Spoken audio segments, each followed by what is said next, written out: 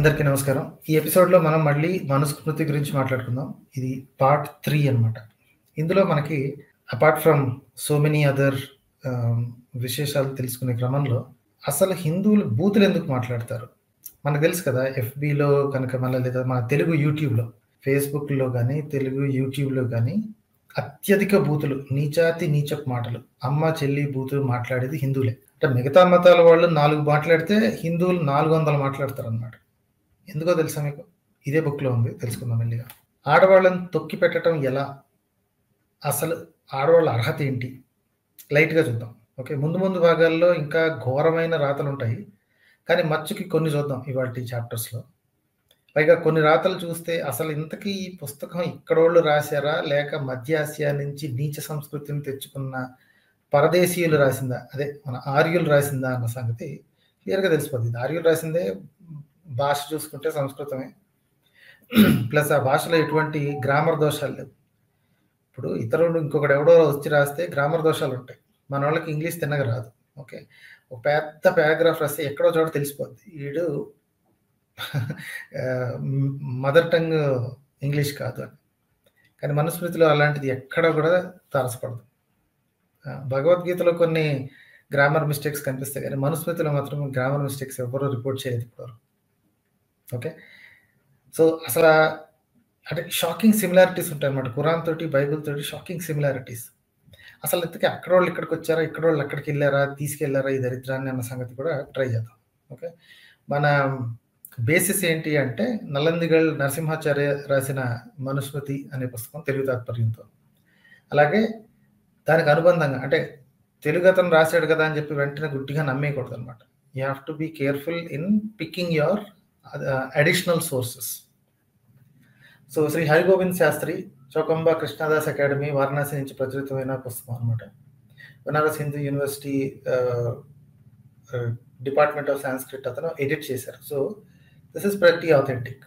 ఈ రెండు సోర్సెస్ అనమాట. అంటే తెలుగులో ఏదైనా అత్యధిక ఇబ్బందికరంగా కనిపిస్తే నిజంగా అలాగే ఉందా లేకపోతే మన నరసింహాచార్య ఏమన్నా చేతులు జాడించాడా అన్న సంగతి తెలుసుకోవాలి అంటే ఇతరుల ట్రాన్స్లేషన్స్ కూడా చూడాలన్నమాట. అది. సో ఇవాటి ముఖ్యాంశాలు ఏంటంటే అడుక్కు తినేనా బతకచ్చు కానీ ఈ పని చేయకూడదు అని రాసి ఉంటుంది. ఎవరికి ఏం పని అనేది కాసేపట్లో చూద్దాం. ఈ పని చేయకుండా మాంసం తినొద్దు, మాంసం దండిగా తినొచ్చు, కాకపోతే ఈ పని చేయకుండా మాంసం తినకూడదు. ప్లస్ హిందువులు బూతులు ఎందుకు మాట్లాడతారో చూద్దాం. ఇంకోటి, భార్యతో కలిసి ఇవి చేయరాదు, కొన్ని నిషేధాలు ఏడిసాయి. మల విసర్జనలో మన దగ్గర సైన్స్ ఉందండి. ఈ మనుస్మృతి ఎలాంటిదంటే ఆల్ ఇన్ వన్ అనమాట. ఓకే, కామన్గా మీకు కాన్స్టిట్యూషన్లో లేదా ఒక సోషల్ పుస్తకంలో లేదా ఏదైనా ఒక హిస్టరీ పుస్తకంలో ఏ టైపు తిరిగి మల విసర్జన చేయాలి ఇలాంటివి ఉండవు, కానీ ఈ పుస్తకంలో ఉంటాయి అనమాట. అంటే కాన్స్టిట్యూషన్ అన్నారు కదా, అంటే ఎవరు ఎలా ఉండాలి, ఎలా ఉండాలి, ఒకప్పటి కాన్స్టిట్యూషన్ అన్నారు కదా, అందులో ఇలాంటి విచిత్రమైన రాతలు ఉంటాయి అన్నమాట.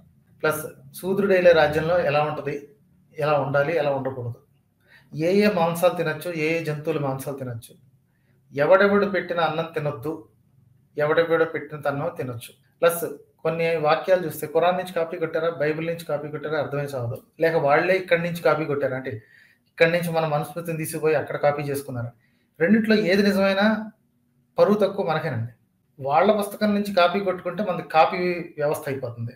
మనది తీసుకెళ్ళి వాళ్ళు కాపీ కొట్టుకుంటే మన దగ్గర ఉన్న దరిద్రాన్ని వాళ్ళు కూడా కాపీ చేసుకున్నారని అర్థం. అంటే మన దగ్గర దరిద్రం ఉందని ఒప్పేసుకోవాలి. ఈ సిమిలారిటీస్తో వచ్చిన ప్రాబ్లం ఇదే అనమాట. వాడొచ్చి కాపీ కొట్టుకెళ్ళాడు, తర్వాత బైబిల్ ఎప్పుడో రాసుకున్నారు, మా వాళ్ళు ఎప్పుడెప్పుడో 1000 సంవత్సరాల క్రితం రాసుకున్నారు, ఖురాన్ మొన్న రాశాడు అని అన్నా సరే ఈ దరిద్రాన్ని ఇక్కడి నుంచి కాపీ తీసుకెళ్ళి అక్కడ రాశారని అర్థం. Don't try to interpret this in any way, ఎందుకంటే ఏది నిజమైనా సరే మనకే పరువు తక్కువ. చతుర్థ అధ్యాయం అండి. ఫస్ట్ 3 అధ్యాయాలు లాస్ట్ 2 పార్ట్స్లో చూసాం. బ్రాహ్మణులు చేయాల్సినవి చేయకూడనివి అనే లిస్ట్ ఒకటి ఉంటుంది. ఇక్కడ చూడండి, ఒక విద్యార్థి ఎంతకాలం చదవాలి అనేది అనమాట. ఆయుష్లో 4వ వంతు, ఆయుష్ అంటే కామన్గా 100 అంటారు కదా, ఆయుష్లో 4వ వంతు లేదా ఆయుష్లో 2వ వంతు, ఇలా కొన్ని ఇవి చేయొచ్చు, ఇది చేయకపోవడం కుదరకపోతే ఇది చేయొచ్చు అని చెప్పి కొన్ని డిస్కౌంట్లు ఉంటాయి అన్నమాట. ఇది చదవండి, ద్విజుడు వయస్సులో 4వ భాగం అనగా 20 సంవత్సరాలు. సో ఇక్కడ చూడండి, ద్విజుడు 4వ భాగం వయస్సులో 4వ భాగం అంటే 20 సంవత్సరాలు. ఇది గుర్తుపెట్టుకోండి. మనుస్మృతిని వాళ్ళు ఏమంటారంటే సత్యుగం అంటారు. సత్యుగంలో ఒక్కొక్కడి వయసు 400 సంవత్సరాలు చెప్పి కథలు చెప్పేవాడు కదా. ఇక్కడ చూడండి క్లియర్గా తేల్చేశాడు. ద్విజుడి వయస్సులో 4వ భాగం అనగా 20 సంవత్సరాలు. 4వ భాగం 20 అయితే పూర్తి భాగం ఎంత? 80 వాళ్ళది. వీడు మనకు కథలు చెప్పేది ఏంటంటే సత్యయుగంలో మొట్టమొదటి యుగంలో 400 ఏళ్ళు ఉండేది, తర్వాత ఆయుష్ 300 ఏళ్ళు అయింది, తర్వాత 200 ఏళ్ళు అయింది, కలియుగంలో 100 ఏళ్లే బతుకుతాడని సొల్లు కథలు చెప్తారు చూసారా. అది ఇక్కడే బ్రేక్ అయిపోయింది. 20 సంవత్సరాలు గురువు దగ్గర ఉండి తర్వాత పెళ్లి చేసుకుని ఇంటి దగ్గర ఉండవలను. అంటే ఎప్పుడు మీరు స్టూడెంట్గా స్టార్ట్ అయిన తర్వాత 20 సంవత్సరాలు అక్కడ ఉండాలి. ఆ సమయంలో అతను జీవులను బాధ పెట్టక లేక స్వల్పంగా బాధ కలిగిస్తూ తన వృత్తిని అనుసరించి బతకాలి. జీవులను బాధ పెట్టకూడదు, లేదా తప్పదనిపిస్తే కొంచెం బాధ పెట్టాలన్నమాట. జీవితయాత్ర గడుపుటకై ఇతరులను నిందింపని కర్మలను ఆచరిస్తూ తన శరీరాన్ని మిక్కిలి కష్టపెట్టక ధనం సంపాదించాలి. ఆపద లేనప్పుడు వృతం, ఈ చదవండి సరే. ఆపద లేనప్పుడు, ఇదంతా బ్రాహ్మణుల గురించి చెబుతున్నాడు. ద్విజుడు, ఓకే, ద్విజుడు అంటే మన వాళ్ళు ముగ్గురు అనుకుంటారు, కానీ 99% ఇది బ్రాహ్మణుల గురించి మాట్లాడుతున్నారు. ఆపద లేనప్పుడు వృతం, అమృతం, మృతం, ప్రమృతం అనే పద్ధతులతో జీవించాలి తప్ప ఎట్టి పరిస్థితుల్లోనూ స్వవృత్తిచే అంటే ఇతరులను సేవించి కాలం గడుపరాదు. అర్థమైందా? ఆ పేర్లు చెప్తారు. వృతం, అమృతం, మృతం, ప్రమృతం అంటే ఏంటి అని. వృతం అంటే ఉంచశిలా వృత్తి, అనగా ఎవరికి సంబంధం లేని ప్రాంతంలో పడ్డ గింజలను ఏరుకుని తినటం. ఇక రెండవది అమృతం అంటే ఇతరులను ఎవరిని యాచింపకుండా బతకటం, అడుక్కు తినకుండా బతకటం. మృతము అనగా ఇతరులను యాచన చేసి బతకటం, అడుక్కు తినడం. రైట్. ప్రమృతం అనగా సేద్యం చేసి బతుకుట. వర్తకాన్ని సత్యామృతం అంటారు. ఓకే, దానితో తైనా బతకవచ్చు కానీ స్వవృత్తి అనబడే సేవకా వృత్తిచే జీవం గడుపుట నిందింపదగినది. ఒళ్ళొంచి కష్టపడి పనిచేయటం నిందింపదగింది అన్నమాట. ఇంకోటి కింద ఒళ్ళొంచి కష్టపడి పనిచేయడం అంటే ఇక్కడ సేద్యం చేయడం అనేసి సేద్యం చేస్తున్నారు అనుకోకండి. ఇంకొకరి కింద పనిచేయడం అనమాట. సేవకా వృత్తి చేయకూడదంట, నిందింపదగిందంట. ఇలాంటి దిక్కుమాలిన రాతలు ఉన్నాయి కాబట్టి నాకు తెలిసి మీరు ఇలాంటి న్యూస్ చూసే ఉంటారు. ఉపాధి కోల్పోయిన పేద బ్రాహ్మణులను ఆదుకోండి అని ప్రభుత్వానికి బ్రాహ్మణ సేవా సమితి విజ్ఞప్తి చేసిందంట. ఇది నాకు తెలిసి 2021 అయి ఉండొచ్చు. ఓకే, ఉపాధి కోల్పోయిన పేద బ్రాహ్మణ అర్చకుల బ్రాహ్మణ పరిషత్తు నుంచి ఆర్థిక సహాయం అందించి ఆదుకోవాలని బ్రాహ్మణ సేవా సమితి ప్రభుత్వాన్ని విజ్ఞప్తి చేసింది. వైశాఖ మాసాల్లో వివాహాలు, గృహప్రవేశాలు, పూజలు లాంటి శుభకార్యాలతో ఆదాయం సమకూరేదని, లాక్డౌన్తో అవన్నీ రద్దయి అర్చకులు ఉపాధి కోల్పోయారని, మేబీ 2020 అయి ఉండొచ్చు. ఎనీవే, అర్చకులు ఉపాధి కోల్పోయారని సమితి సభ్యులు ఆవేదన వ్యక్తం చేశారు. ఆవేదన అన్నమాట. ఒళ్ళొచ్చి పనిచేయడం చేత కాదు కదండి వాళ్ళకి మంత్రాలు చెప్పేసి సొల్లు కబుర్లు చెప్పేసి మేనేజ్ చేయడం వరకే వచ్చు, కానీ ఒళ్ళొంచి పనిచేయడం చేత కాదు. ఓకే, 10,000 ఇచ్చి ఆదుకోవాలన్నమాట. ఒకళ్ళనే పట్టుకుని అంటున్నాను అనుకోకుండా మిగతా వాళ్ళందరూ కూడా అంతే. ఆ ముల్లాగాళ్ళు, పాస్టర్ గాళ్ళు కూడా ఇదే పని. వాళ్ళకి ఒళ్ళొంచి పనిచేయడం చేత కాదు. జనాల్ని మోసం చేయటం, దేవుడు చేస్తాడు, దేవుడు కబుర్లు, దేవుడు సొల్లు కబుర్లు అని చెప్పి డబ్బులు దోచుకోవడం తప్ప వాళ్ళకి ఒళ్ళొంచి పనిచేయడం చేత కాదు. వాళ్ళని ఎనేబుల్ చేసేదే మనోళ్ళు అండి. వాళ్ళని ఎనేబుల్ చేసేది మనోళ్ళే. సోమరిపోతుల్ని ఎనేబుల్ చేస్తే ఇలాగే ఉంటుంది. అయితే అందరూ సోమరిపోతులు కాదు. ఒక లేటెస్ట్గా ఒక వార్త వచ్చింది, ఇదనమాట. ఉదయం అర్చకత్వం, ఆ తర్వాత కాయ కష్టం, కూలీలు ఆటో డ్రైవర్లుగా అర్చకులు. దీన్ని చాలా పెద్ద వింత న్యూస్ లాగా అనమాట. అంటే ఆటో డ్రైవర్లుగా ఉండటం చాలా వింత అండి. కూలీలుగా ఉండటం అంత అనుమానాస్పదమైన వృత్తి. అది ఒళ్ళొంచి పని చేస్తున్నాం, హ్యాపీగా చేయాలి కదా. చాలా మంది ఈ వార్త చేసి నొచ్చుకున్నారు. అమ్మ మా వాళ్ళు కష్టపడుతుంది. ఒళ్ళొంచి కష్టపడి పని చేస్తే ఏమైంది? ఇంకో 10 మందికి సేవ చేయొచ్చు కదా. ఎందుకు చేయరంటే పుస్తకంలో అట్లా రాసింది. మరి సేవ చేసే పని, ఇంకోళ్ళ కింద పని చేసే పని చేయకూడదు, నిందింపదగింది. ఓకే, ఇక ఇది చూడండి, ప్రతిదీ చెక్కలు తగిలేసి చేయాలండి. అహితాగ్ని అయిన బ్రాహ్మణుడు నవసస్యేష్టి అనే యజ్ఞం, నవసస్యేష్టి ఆ పేర్లో నేను చూసారా, నవ సస్య ఏష్టి, ఏష్టి అంటే తగిలేయటం, చెక్కలు తగిలేయటం. నవసస్యం అంటే కొత్తగా వచ్చిన పంట. కొత్తగా వచ్చిన పంట కోసం ఒక యజ్ఞం చేసి కొత్త బియ్యపు అన్నం తినకూడదంట. అది చేయకుండా తినకూడదంట. అహితాగ్ని అయిన బ్రాహ్మణుడు నవసస్యేష్టి చేయక కొత్త బియ్యపు అన్నము తినరాదు. అట్లే పశుయాగం చేయక మాంసం తినరాదు. అంటే పశుయాగం చేస్తే మాంసం తినొచ్చు. అహితాగ్ని అయిన బ్రాహ్మణుడు పశుయాగం చేస్తే మాంసం తినొచ్చు. అతను నవసస్యేష్టిని పశుయాగం చేయకపోతే అగ్నులు నవాగ్నం మాంసంపై గల కోరికతో యజమాని ప్రాణాలను హరిస్తాయంట. ఏంటి? అగ్నులు నవాన్నం మాంసంపై గల కోరికతో యజమాని ప్రాణాలను హరిస్తాయంట. ఈ యజ్ఞాలు చేసుకుంటే మాంసాలు తినొచ్చు, మరి తినచావచ్చు కదా. మిగతా వాళ్ళ మీద పడి ఏడిచి చావకపోతే ఆళ్ళని తినద్దు, ఈళ్ళని తినొద్దని. అది ఆళ్ళని తినద్దు, ఈళ్ళని తినద్దు అంటం వరకే కాదు, తక్కువ చూస్తుంటారు. మాంసం తినే వాళ్ళకి మేకలు తింటే మేక బుద్ధులు, కోళ్ళను తింటే కోడి బుద్ధులే వస్తాయి అన్నమాట. మన పాలకూర తింటే పాలకూర బుద్ధులే వస్తాయి, గడ్డి తింటే గడ్డి బుద్ధులే వస్తాయి. ఫుడ్ మీద పడి ఏడిసే దిక్కుమాలిన అలవాట్లు అనమాట ఇవన్నీ. ఇది చూద్దామండి. పాషండినో విక్రమస్థాన వైదాల వ్రతికాన్ శతాన్ హైతుకాన్ బక వృత్తింశ్చ వాంగ్మాత్రేనపి నార్చయేత్. ఓకే, ఈ వర్డ్స్కి స్పెసిఫిక్ మీనింగ్స్ ఉన్నాయి, నేను చూపిస్తాను. పాషండ అనే పదానికి మీనింగ్ మన వాళ్ళు ఏం చెప్తుంటారు, పాషండ మతాలు అంటారు చూసారా. ఇది రాసేటప్పటికి పాషండ మతాలు అంటే రెండే అండి, బుద్ధిస్ట్, జైన్స్ అండ్ బుద్ధిస్ట్, వీళ్ళు మాత్రమే పాషండ మతాలు. అప్పటికి మిగతా మతాలు లేవు కాబట్టి సో ఈ రెండింటినే పాషాణ మతాలు అన్నారు, మిగతా వాటిని పాషాణ మతాలు అంటే లేదు అసలు. పాషండినో అంటే మీనింగ్ అది. బైడాల వ్రతికాన్ బక వృత్తింశ్చ అని ఉంది సరా. బైడాల వ్రతికాన్ అంటే పిల్లి యజ్ఞం, పిల్లి వ్రతం. బక వృత్తింశ్చ అంటే కొంగ జపం, అది మీనింగ్స్. హైతుకాన్ అంటే హేతువాదులు అని అర్థం, అంటే చూపిస్తాను చూడండి. బిడాల వ్రతిక అంటే యాక్టింగ్ లైక్ ఎ క్యాట్. బక వృత్తి అంటే యాక్ట్స్ లైక్ ఎ హెరాన్ అంటే కొంగ అన్నమాట. హిపోక్రిట్స్, వీళ్ళిద్దరిని హిపోక్రిట్స్ అంటే పిల్లిలాగా ప్రవర్తించే వాళ్ళు, కొంగలాగా ప్రవర్తించే వాళ్ళు హిపోక్రిట్స్ అనమాట. ఈ బక వృత్తి అంటే ఏంటి అసలు, ఇది ఎక్కడి నుంచి వచ్చిందో తెలుసా? మీకు ఒక జాతక కథ తెలిసే ఉంటుంది చిన్నప్పుడు, లేకపోతే మీ పిల్లలకి చదివించేటప్పుడు. ఇది ఒక కథ ఉండేది, గుర్తుందా? ఒక కొంగ చేపల్ని తినాలనిపించి, ముసలి కొంగ చేపల్ని తినాలనిపించి తినడం కుదరక ఇక్కడ చేపను తీసుకెళ్ళి, ఈ కొలనంతా ఎండిపోతుంది, ఆ పక్కన ఇంకో పెద్ద కొలను ఉంది, ఒక్కొక్క చేపని తీసుకెళ్ళి వదిలేస్తాను అని చెప్పి తీసుకుపోతుంది. దారిలో అలా కొన్ని చేపలు చచ్చిపోయిన తర్వాత అప్పుడు ఒక పీతకి డౌట్ వచ్చి నేను వస్తాను పదా అంటది. ఈ స్టోరీ తెలిసే ఉంటుంది కదా, చదువుకోండి. అహితాగ్ని తన ఇంటికి వచ్చిన అతిథిని, అహితాగ్ని అంటే మళ్ళీ బ్రాహ్మణుడు, తన ఇంటికి వచ్చిన అతిథిని ఆసనం, భోజనం, శయ్య, మంచినీరు, ఫలమూలాలచే అర్చించకపోయినట్లయితే అతని ఇంటిలో ఏ అతిథి కూడా ఉండరాదు. వెరీ గుడ్, ఓకేనా. అతడు అతిథి కాలంలో వచ్చిన అంటే అతిథులుగా వచ్చినా సరే పాషండులను, శాస్త్ర విరుద్ధమైన కర్మలు చేయువారిని, పిల్లి కొంగల వలె ప్రవర్తించు వారిని, వేదాలను నమ్మని వారిని, వేద విరుద్ధంగా తర్కవాదాలు చేయువారిని మంచి మాటతే సహితం సత్కరింపరాదు. అర్థమైందా? ఇందుకనమాట ఈ హిందువులు బూతులు మాట్లాడేది, ఇందుకనమాట. ఇందులో క్లియర్గా రాసే ఉంది.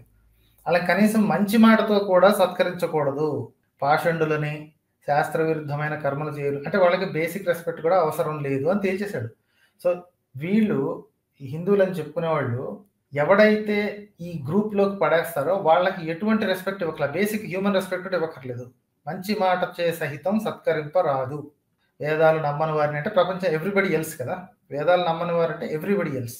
వేద విరుద్ధంగా తర్కవాదాలు చేయవారు అంటే హైతుకాన్ అని చూసారా, అది హేతువాదులు అనమాట. క్వశ్చన్ చేసేవారు అంటే not only against Vedas but anybody. తర్కవాదాలు చేసేవారిని మంచి మాట చే సహితం సత్కరింపరాదు. ఎందుకని బూతులు మాట్లాడతారండి.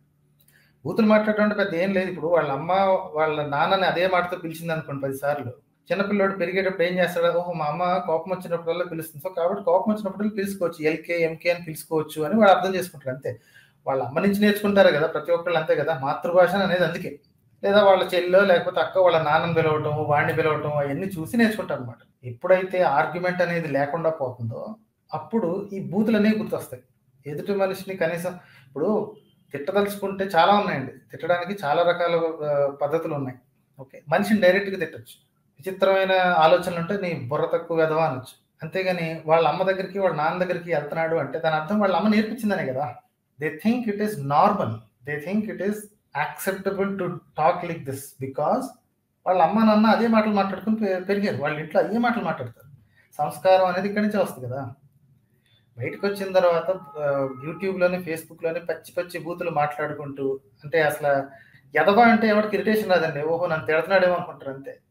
కానీ ఎల్కే ఎంకే ఇలాంటి బూతులు తిడితే అంటే అనిపిస్తుంది అన్నమాట, ఎలాంటి వాడిని కన్నారు ఇల్లు, అలాంటి వాడే కంటారు. మరి వాళ్ళ ఇళ్లలో ఏ మాటలు మాట్లాడుతున్నారు కాబట్టి అవే కంటుంటారు, అలాంటి వాళ్ళే పెరుగుతుంటారు. మరి దేశంలో ఇంకెవ్వడు హిందువులు మాట్లాడండి బూతులు మాట్లాడండి. చెప్పాను కదా, మిగతా మతాల వాళ్ళు 4 మాట్లాడితే మన వాళ్ళు 400 మాట్లాడతారు. Okay, next. బ్రాహ్మణుడు చెయ్యకూడని పనులు ఇవన్నమాట. అతడు ఎప్పుడూ కూడా ఉదయించుచున్న లేదా అస్తమించుచున్న సూర్యుడిని చూడరాదు. ఇదేం దిక్కుమాల రోజులో నాకు అర్థం కాదు. సంధ్యావందనం టైంలో సూర్యుడిని చూస్తాడుగా, మరి చూస్తున్నప్పుడు చేస్తున్నాడా లేకపోతే మరి చూస్తున్నట్టు నటిస్తున్నాడా నాకు అర్థం కాదు. అసలు ఈ రూల్ ఎందుకు? అందరికీ తెలిసింది ఏంటంటే ఎర్లీ మార్నింగ్ సన్లైట్ని యాక్చువల్లీ చూడొచ్చు. కళ్ళకి మంచిది, ఒంటికి మంచిది, అన్నిటికీ మంచిది. నెక్స్ట్ అట్లే సూర్యుడు రాహుగ్రస్తుడై ఉండగా నీటి యందు ప్రతిఫలించి ఉండగా మధ్యాహ్నం ఉన్నప్పుడు చూడరాదు. మధ్యాహ్నం ఉన్నప్పుడు చూడరాదు అర్థమైంది. రాహుగ్రస్తుడై ఉండగా చూడొద్దు అర్థమైంది. రాహుగ్రస్తుడు అంటే ఇలా దిక్కుమాలిన తెలివితేటలు, ఎక్లిప్స్ టైం, గ్రహణం టైం అనమాట. నీటి యందు ప్రతిఫలించి ఉండగా అంటే నీటిలో దాని ప్రతిబింబం ఉండగా చూడరాదు. దూడకట్టు తాటిని దాటరాదు. వర్షం పడుతున్నప్పుడు పరిగెత్తరాదు. అంటే ఒక్కొక్కటి ఎలా అనిపిస్తుంది అంటే కొన్ని రూల్స్ తలకాయ ఉన్నోడు రాశాడు. వర్షం పడుతున్నప్పుడు పరిగెడితే బురదలో జారి పుర్రె పగులుద్ది, రైట్? సో బాగానే ఉంది అక్కడ వరకు రూల్. కొన్ని రూల్స్ చూస్తే ఏ తలక మాసినోడు రాశాడు అనిపిస్తుంది. ఇందుకే ఈ మత గ్రంథాలతోటి ఈ దిక్కుమాలిన పాత పుస్తకాలతో ఉన్న ప్రాబ్లం ఏంటంటే ఏదైనా తేడా వచ్చింది అంటే దాన్ని మార్చుకునే అవకాశం ఉండదు. గుడ్డిగా ఫాలో అయిపోవడం అంతే, బుర్ర తక్కువ విధంలాగా ఫాలో అయిపోవడం అంటే అసలు ఏంటి దాని మీనింగ్ ఏంటి, దానివల్ల ఉపయోగం ఉందా లేదా? సరే ఉపయోగం లేదు, ఒకప్పటి మూర్ఖులు అట్లా అనుకున్నారు, పాత వాళ్ళు తెలియక అనుకున్నారు, ఇప్పుడు మార్చుకుందంటే మార్చడానికి లేదుగా. నీటిలో ప్రతిఫలించిన తన ప్రతిబింబాన్ని చూడరండి, అంటే తన మొహం తను చూసుకోకూడదు. ఆ లెక్కన ఆ టైంలో అద్దాలు లేవనుకుంటా. నీటిలో ప్రతిఫలించిన తన ప్రతిబింబాన్ని కూడా చూడకూడదు. ప్రయాణం చేస్తున్నప్పుడు మట్టి దెబ్బ, ఆవు, దేవతా ప్రతిమలు, నేతికుండ, తేనెకుండ, 4 దారులు కలిగి చోటు, రావి, మర్రి వంటి గొప్ప వృక్షాలు తటస్థపడితే ప్రదక్షిణం చేస్తూ పోవాలి. ఇంకేడికి పోతాడు సార్? ఈ ఊరి నుంచి ఆ పక్క ఊరికి వెళ్ళే లోపు మట్టి దెబ్బ, ఆవు, దేవతా ప్రతిమలు, నేతికుండ వీటన్నిటి చుట్టూరా ప్రదక్షిణం చేసుకుంటే వెళ్ళినట్టు ఇంకా. ఇక నెక్స్ట్ భార్యతో కలిసి భోజనం చేయకూడదంటండి. కలిసి చేస్తున్నారంటే మీరు మీరు బ్రాహ్మణులు కాదు, నాకు తెలిసి మీరు హిందువులు కూడా కాదు. భార్యతో కలిసి భోజనం చేయకూడదంట. పైగా భార్య భోజనం చేస్తున్నప్పుడు, తుమ్ముచున్నప్పుడు, ఆవులిస్తున్నప్పుడు, కాళ్ళు చాచుకుని కూర్చున్నప్పుడు చూడకూడదంట. అట్లే భార్య కండ్లకు కాటుక పెట్టుకునిచున్నప్పుడు, అభ్యంగనం చేసుకున్నప్పుడు, పైట లేకుండా ఉన్నప్పుడు, ప్రసవించుచున్నప్పుడు, తేజస్సు కోరు బ్రాహ్మణుడు చూడరాదు. అట్లే ఒక వస్త్రము ధరించి నగ్నంగా స్నానం చేయరాదు. మరి ఏం చేయాలి మాస్టర్? ఇప్పుడు ఒక్క వస్త్రం ధరించకూడదు, నగ్నంగాను స్నానం చేయకూడదు బ్రాహ్మణుడు. మరి ఏం షర్ట్ ప్యాంట్ చేసుకుని నీట్గా సూటు బూట్ వేసుకుని స్నానం చేయాలా? ఎవరు సార్ తెలియతే రాసింది ఏంటి? ఇవన్నీ ఏంటంటే అప్పట్లో బాత్రూములు లేవు, అందరు కలిసి చెరువు గట్టునే పోయేవాళ్ళు. బాత్రూములు కట్టుకోవాలి, ఒక తడిక కట్టుకోవాలి అనే తెలివితేటలు కూడా లేని టైంలో రాసుకున్నారు. వీళ్ళ దగ్గర అనమాట మన దగ్గర అద్భుతమైన సైంటిఫిక్ జ్ఞానం ఉన్నది వీళ్ళ దగ్గర అనమాట. తడిక కట్టుకుని కనీసం ఒక క్లోజ్డ్ ఏరియాని తయారు చేసుకోవడం కూడా చేతగారు వీళ్ళకి. అందుకే అన్నాడు కదా, ఒక వస్త్రం ధరించి స్నానం చేయకూడదు, నగ్నంగా స్నానం చేయకూడదు. ఇది చూడండి, ఈ సోజ్ చూడండి. అదేవిధంగా నాగేటి చాల్లో నీటిలో అగ్నిహోత్రాలకు ఇటుకలు పరిచిన ప్రదేశంలో, పర్వతంలో, పాడుబడ్డి గుడి, పుట్టలున్న చోట మలమూత్రాలు వదలకూడదు. సర్లే అక్కడెక్కడ చేయకూడదు అన్నాడు, బాగానే ఉంది. ఇంకా వాయువు, అగ్ని, బ్రాహ్మణుడు, సూర్యుడు, నీరు, గోవు వీటిని చూస్తూ వాటికి ఎదురుగా కూర్చుండి మల విసర్జనం చేయరాదంట. ఇదేం దిక్కుమాల రూల్ అండి? వాయువు ఎదురుగా ఉండగా అంటే ఎట్ సైడ్ చూసుకుని మల విసర్జన చేయాలి? వాయువు 4 పక్కలా ఉంటుంది కదా, యూఆర్ ఇన్సైడ్ ఎయిర్ కదా. వాయువు, అగ్ని, బ్రాహ్మణుడు, సూర్యుడు, నీరు, గోవు వీటిని చూస్తూ వాటికి ఎదురుగా కూర్చుంటే మల విసర్జన చేయకూడదంట. ఇక ఈ దరిద్రం చూడండి. నేలను కొయ్యలు, మట్టిగడ్డలు, గడ్డి, ఆకులు మొదలగు వానిచే కప్పి తలకు గుడ్డను చుట్టుకొని మౌనంతో మలమూత్ర విసర్జన చేయవలను. అంటే చిన్న లైట్ని కట్టుకోమంటున్నాడు, బాగానే ఉంది. తలకు గుడ్డ చుట్టుకొని మౌనంగా చేయాలంట. పగటి పూట ఉత్తర దిక్కును, రాత్రి పూట దక్షిణ దిక్కును ముఖం పెట్టి సంధ్యాకాలం నందు ఉత్తరాభిముఖుడై మల విసర్జనం చేయవాలి. అంటే పొద్దున డైరెక్షన్లో, సాయంత్రం ఒక డైరెక్షన్లో. ఎలా ఉంటుంది తెలుసా? ఎలా ఉంటుంది? పొద్దున ఒక డైరెక్షన్లో, సాయంత్రం ఇంకో డైరెక్షన్లో కూర్చొని చేయాలంటే ఇలా ఉంటుంది అనమాట. ఎందుకు రాశాడో రూల్ దీనికి అర్థం కాదండి. No explanation anywhere. ఇక్కడ కాదు కదా, మీరు ఏ శాస్త్రం తీసుకొచ్చినా దీనికి ఎక్స్ప్లెనేషన్ రాసి ఉంటే తీసుకురండి చూద్దాం. ఎందుకు ఇలాగా? అటే తిరిగితే ఏమొస్తుంది, ఇటే తిరిగితే ఏమొస్తుంది? అది కూడా రాశాడు, వీళ్ళు మూసుకుని ఫాలో అయిపోవటమే. నిప్పును నోటితో ఊదరాదు, నగ్నంగా ఉన్న స్త్రీలను చూడరాదు. గుళ్ళ నిండా నగ్నంగా ఉన్న స్త్రీలను చూడరాదు అన్నమాట. అట్లే భూమిపై కాలితో రాయకూడదు, పుట్టైన స్త్రీతో మాట్లాడకూడదు. ఇక్కడ తెలిసిపోతుంది కదండి, వాళ్ళకి మాట్లాడటానికి కూడా లేనంత దారుణమైన పని అది. పరమాత్ముడు సృష్టించిందే కదా, వశిష్ఠ టైం అనేది పరమాత్ముడు సృష్టించిందే కదా, ఆ స్త్రీలతో మాట్లాడకూడదంటండి. ఇక నెక్స్ట్, ఇక శూద్రుడి రాజ్యంలో, ధార్మిక జనం లేని రాజ్యంలో, పాషండులు మొదలగు వారు ఉన్న గ్రామంలో, అంత్యజాతి వారు విశేషంగా బాధపెట్టు గ్రామంలో నివసించకూడదు. శూద్రుడేలే రాజ్యంలో ఉండకూడదు. మరి ఏం పీకుతున్నారు ఇక్కడ? అన్ని శూద్రుడేలే రాజ్యాలే. దిక్కు లేకుండా ఉంటున్నారు. ఇంకా అప్పట్లో శూద్రుడు రాజ్యం ఏలటానికి అర్హత లేదు అని చెప్పడానికి ట్రై చేసిన సెంటెన్స్ అనమాట. ధార్మిక జనం లేని రాజ్యంలో ఉండకూడదు. పాషండులు మొదలగు వారు ఉన్నారు అంటే బుద్ధిస్టులు, జైన్లు అనమాట. ఓకే, వాళ్ళు ఉన్న గ్రామంలో ఉండకూడదు. అంత్యజాతి వారు విశేషంగా బాధపెట్టి గ్రామంలో నివసించకూడదు. నెక్స్ట్, భ్రష్టులతోనూ, చండాలులతోనూ, బానిసలతోనూ, మూర్ఖులతోనూ, ధనం మొదలైన కారణాల వల్ల గర్వించిన వారితోనూ, చాకలి మొదలగు వారితోనూ, నీచ జాతులతోనూ ఒకచోట కూడి ఉండకూడదు. ఇవన్నీ ఎందుకంటే ఇది గనక నిజంగా సత్యుగం కోసమే రాసిన కృతయుగం కోసమే రాసిన పుస్తకం అయితే, కృతయుగంలో ధర్మం 4 కాళ్ళ మీద ఉండేది. ఎవ్వరూ ధర్మం తప్పేవాళ్ళు కాదు. అసలు ఎక్కడ ఎటువంటి తప్పు కనిపించేది కాదంట. మరి ఇవన్నిటిది అక్కడ భ్రష్టులు ఉన్నారు, చండాలులు ఉన్నారు, బానిసలు ఉన్నారు, మూర్ఖులు ఉన్నారు, ధనం మొదలైన కారణాల వల్ల గర్వించిన వారు ఉన్నారు, చాకలి మొదలైన వారితో నీచ జాతులు ఉన్నారు, నీచ జాతులతో ఒకచోట కూడి ఉండకూడదు. ఇదండి. శూద్రుని జ్ఞానోపదేశం చేయకూడదు, ఉచ్చిష్టాన్ని పెట్టకూడదు. ఇక్కడ ఉచ్చిష్టం అంటే ఏంటి? ఉచ్చిష్టం అంటే ఎంగిలి అండి. ఈ సెంటెన్స్ గుర్తుపెట్టుకోండి, మళ్ళీ వస్తుంది. శూద్రునకు జ్ఞానోపదేశం చేయకూడదు, ఉచ్చిష్టాన్ని పెట్టకూడదు. అట్లే అతనికి ధర్మ విషయాలు ఉపదేశించకూడదు. శూద్రుడికి వ్రతాలకు చెప్పకూడదు. సిగ్గు లేకుండా మనోళ్ళు వెళ్ళి బ్రాహ్మణుని తీసుకొచ్చి వ్రతాలు చేసుకుంటూ ఉంటారు. వాళ్ళు కూడా సిగ్గు లేకుండా డబ్బులు కాసిపడి ఏం చేస్తారు? దిక్కులేదు కదా. అందుకే వాళ్ళకి మనుస్మృతి కావాలి. ఇప్పుడున్న రాజ్యాంగం ప్రకారం వాళ్ళు ఒళ్ళొంచి కష్టపడి పని చేయాలి, లేదా నమ్ముకున్న వాళ్ళ రక్తం పీల్చుకొని తాగాలి. ఇప్పుడు అది కుదరట్లేదు కదా. అందుకని శూద్రుడైనా సరే వాడి దగ్గరికి వెళ్ళి వాడికి వ్రతాలు చెప్తారు, వాడి ఇంట్లో వ్రతాలు చదువుతారు. శూద్రునకు ధర్మాన్ని కానీ వ్రతాలను కానీ చెబితే అతడు అసంవృత్తం అనే నరకానికి పోతాడు అనమాట. సో ఇప్పుడు ఈ ఇంటికి వచ్చి చేసే పూజలు చేసేవాళ్ళు, వ్రతాలు చేసేవాళ్ళు అందరూ ఉంటారు, వాళ్ళందరూ కూడా అసంవృత్తం అనే నరకానికి పోతున్నారు. ఇది శూద్రులకు ఉండే లెవెల్ అనమాట. రాజు అనేది ఓన్లీ క్షత్రియ వంశానికి చెందిన వాళ్ళే ఉండాలి కదా. ఇక్కడ రాశాడు కదా, చందని రాజు దగ్గర పతిగ్రహం తీసుకునవద్దు, జంతువులను చంపి బతుకు కసాయి వాని దగ్గర, గానుగ పట్టు వాని దగ్గర, మద్యం విక్రయించే వాని దగ్గర, వేశ్యల దగ్గర దానం తీసుకోకూడదు.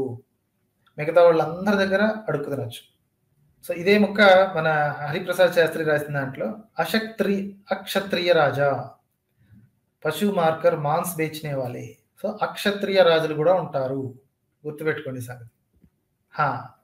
ఇక ఇది చూడండి, అసలు క్షత్రియుల్ని లేదా రాజుల్ని అక్షత్రియ రాజుల గురించి అంటున్నాడన్న ఉద్దేశం, కానీ ఎంత దారుణంగా తిడతాడో చూడండి. 10 వధ్యస్థానముల వంటిది గానుగనాడు ప్రదేశం. అంటే గానుగ ఆడే నూనె తీస్తారు చూసారా, ఆ ప్రదేశం 10 వధ్యస్థానములు. అంటే వధ్యస్థానం అంటే తెలిసిందే కదా, జంతువులను చంపేదనమాట, బలిచ్చే స్థానం. తినడానికి మన కబేళ అనుకోండి, బుచ్చర్ షాప్, 10 బుచ్చర్ షాపులతో సమానం అంట గానుగ నాడే ప్రదేశం. అంత దారుణం ఏంటండి గానుగ నాటడం? ఇలా మళ్ళీ పెద్దానికి నూనెలు కావాలి, దీపాలు వెలిగించడానికి నూనెలు కావాలి, కానీ గానుగ నాడే ప్రదేశం మాత్రం 10 వధ్యస్థానములు వంటిది.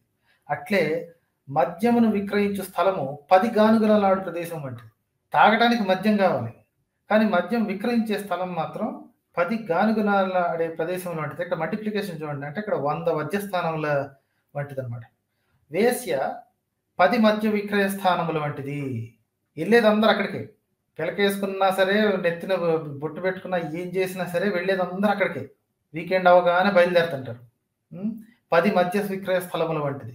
రాజు 10 వేశ్యల వంటివాడు. అర్థమైందా? దశసూనా సహస్రాణియో వాహయతి శౌనక.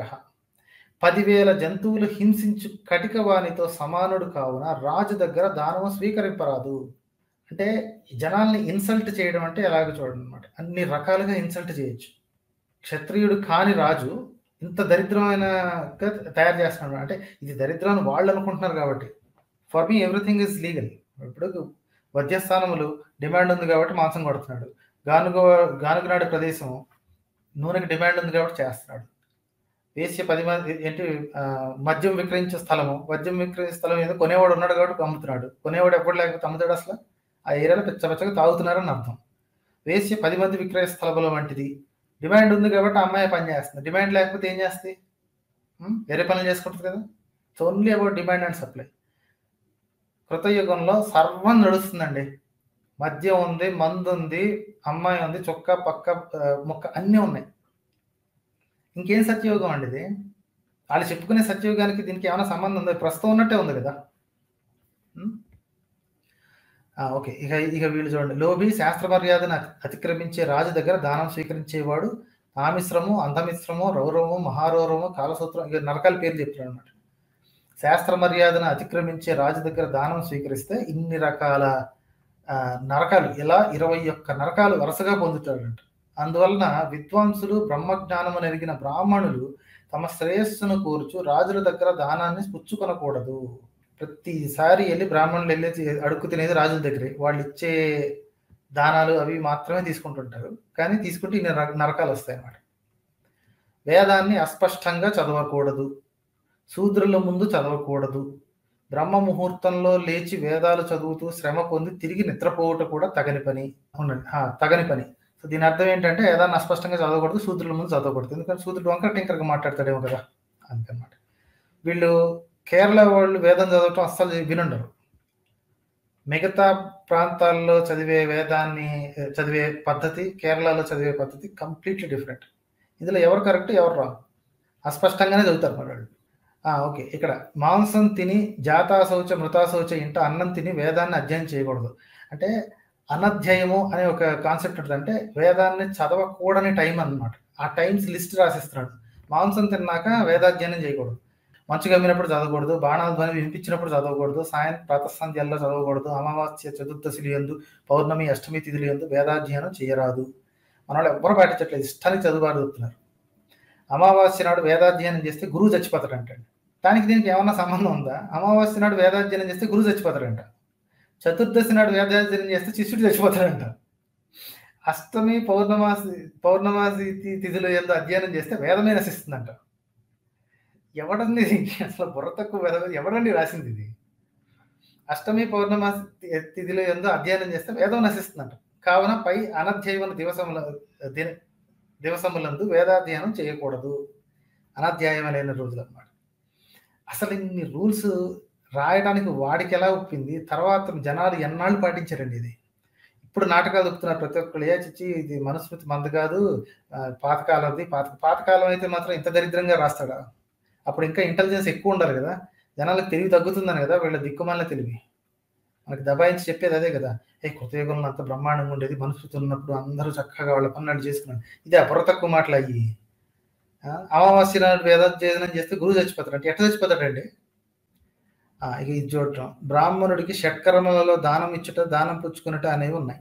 ఓకే, ఇక్కడ దానం తీసుకోవడం తప్పు అంటాడు. చూడండి, బ్రాహ్మణుడు దాన స్వీకారానికి యోగ్యుడైనప్పటికీ దానం స్వీకరించవద్దు. దానం స్వీకరిస్తే బ్రాహ్మణుడి తేజస్సు త్వరగా నాశనం అవుతుంది. ప్రాజ్ఞుడైన వాడు ధర్మశాస్త్ర విధులను తెలుసుకున్నట్టుకు దానం స్వీకరించడానికి తగిన వస్తువేది తెలుసుకునవలను. తాను ఆకలిగా బాధపడుచున్న దానాన్ని మాత్రం స్వీకరింపకూడదు. బంగారం, భూమి, గుర్రం, ఆవు, అన్నం, వస్త్రం, నువ్వులు, నెయ్యిని వీటిని విద్యావిహీనుడు స్వీకరిస్తే క్షణంలో భస్మం అవుతాడంట. క్షణంలో భస్మం అవుతాడు. ఒక్కడు కూడా టెస్ట్ చేసి చూడలేదా? విద్యావిహీనుడికి బంగారం లేదా భూమి లేదా గుర్రం ఇస్తే భస్మం అవుతాడో లేదో ఒక్కసారి చూస్తే తెలిసిపోద్ది కదా. అది కూడా చేయకుండా రాసుకున్నారండి. బంగారాన్ని దానంగా స్వీకరిస్తే ఆయు క్షీణిస్తుందంట. ఎట్ట క్షీణిస్తుంది మాస్టర్? బంగారాన్ని దానంగా స్వీకరిస్తే ఆడు ఇంకా దర్జాగా బతికేస్తాడు. అన్నం, భూమి, ఆవు వీటిని దానంగా స్వీకరిస్తే శరీరం క్షీణిస్తుందంట. అన్నం తింటే శరీరం క్షీణించినట్టు వీళ్ళు పిండాకుడు. అశ్వదానం దృష్టిని పోగొడుతుంది. గుర్రాన్ని దానంగా తీసుకుంటే కళ్ళు పోతాయా? తలకాయ తక్కువ సన్నాసులు రాసుకోవడం ఇది. వస్త్రదానం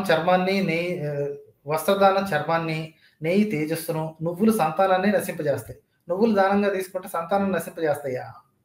కావున వీటిని దానంగా స్వీకరింపకూడదు. మరి ప్రతి పండగ రోజు బ్రాహ్మణుడు దానం ఇవ్వాలి అనుకునే వాళ్ళు ఇక టీవీలో నిలుగుతారు. ఎందుకు? అవి దానం ఇవ్వాలి, ఇవి దానం ఇవ్వాలి, బ్రాహ్మణుడికి అది ఇవ్వాలి, బ్రాహ్మణుడికి ఇది ఇవ్వాలి అని. బ్రాహ్మణుడు తన స్వీకారానికి యోగ్యుడైనప్పటికీ దానం స్వీకరించవద్దు అని రాసి ఉంది. దీనికి ఏదో ఒక కాంటెక్స్ట్ ఉందని నిలుగుతారు కదా. ఆ కాంటెక్స్ట్ ఉన్న వాళ్ళు ఎవరన్నా సరే వచ్చి మాట్లాడితే బెటర్ అని. ఇది చతుర్థాధ్యాయంలో 186 శ్లోకం నుంచి 189 శ్లోకం వరకు. దీని కాంటెక్స్ట్ ఎవరన్నా వచ్చి నాకు నేర్పించండి.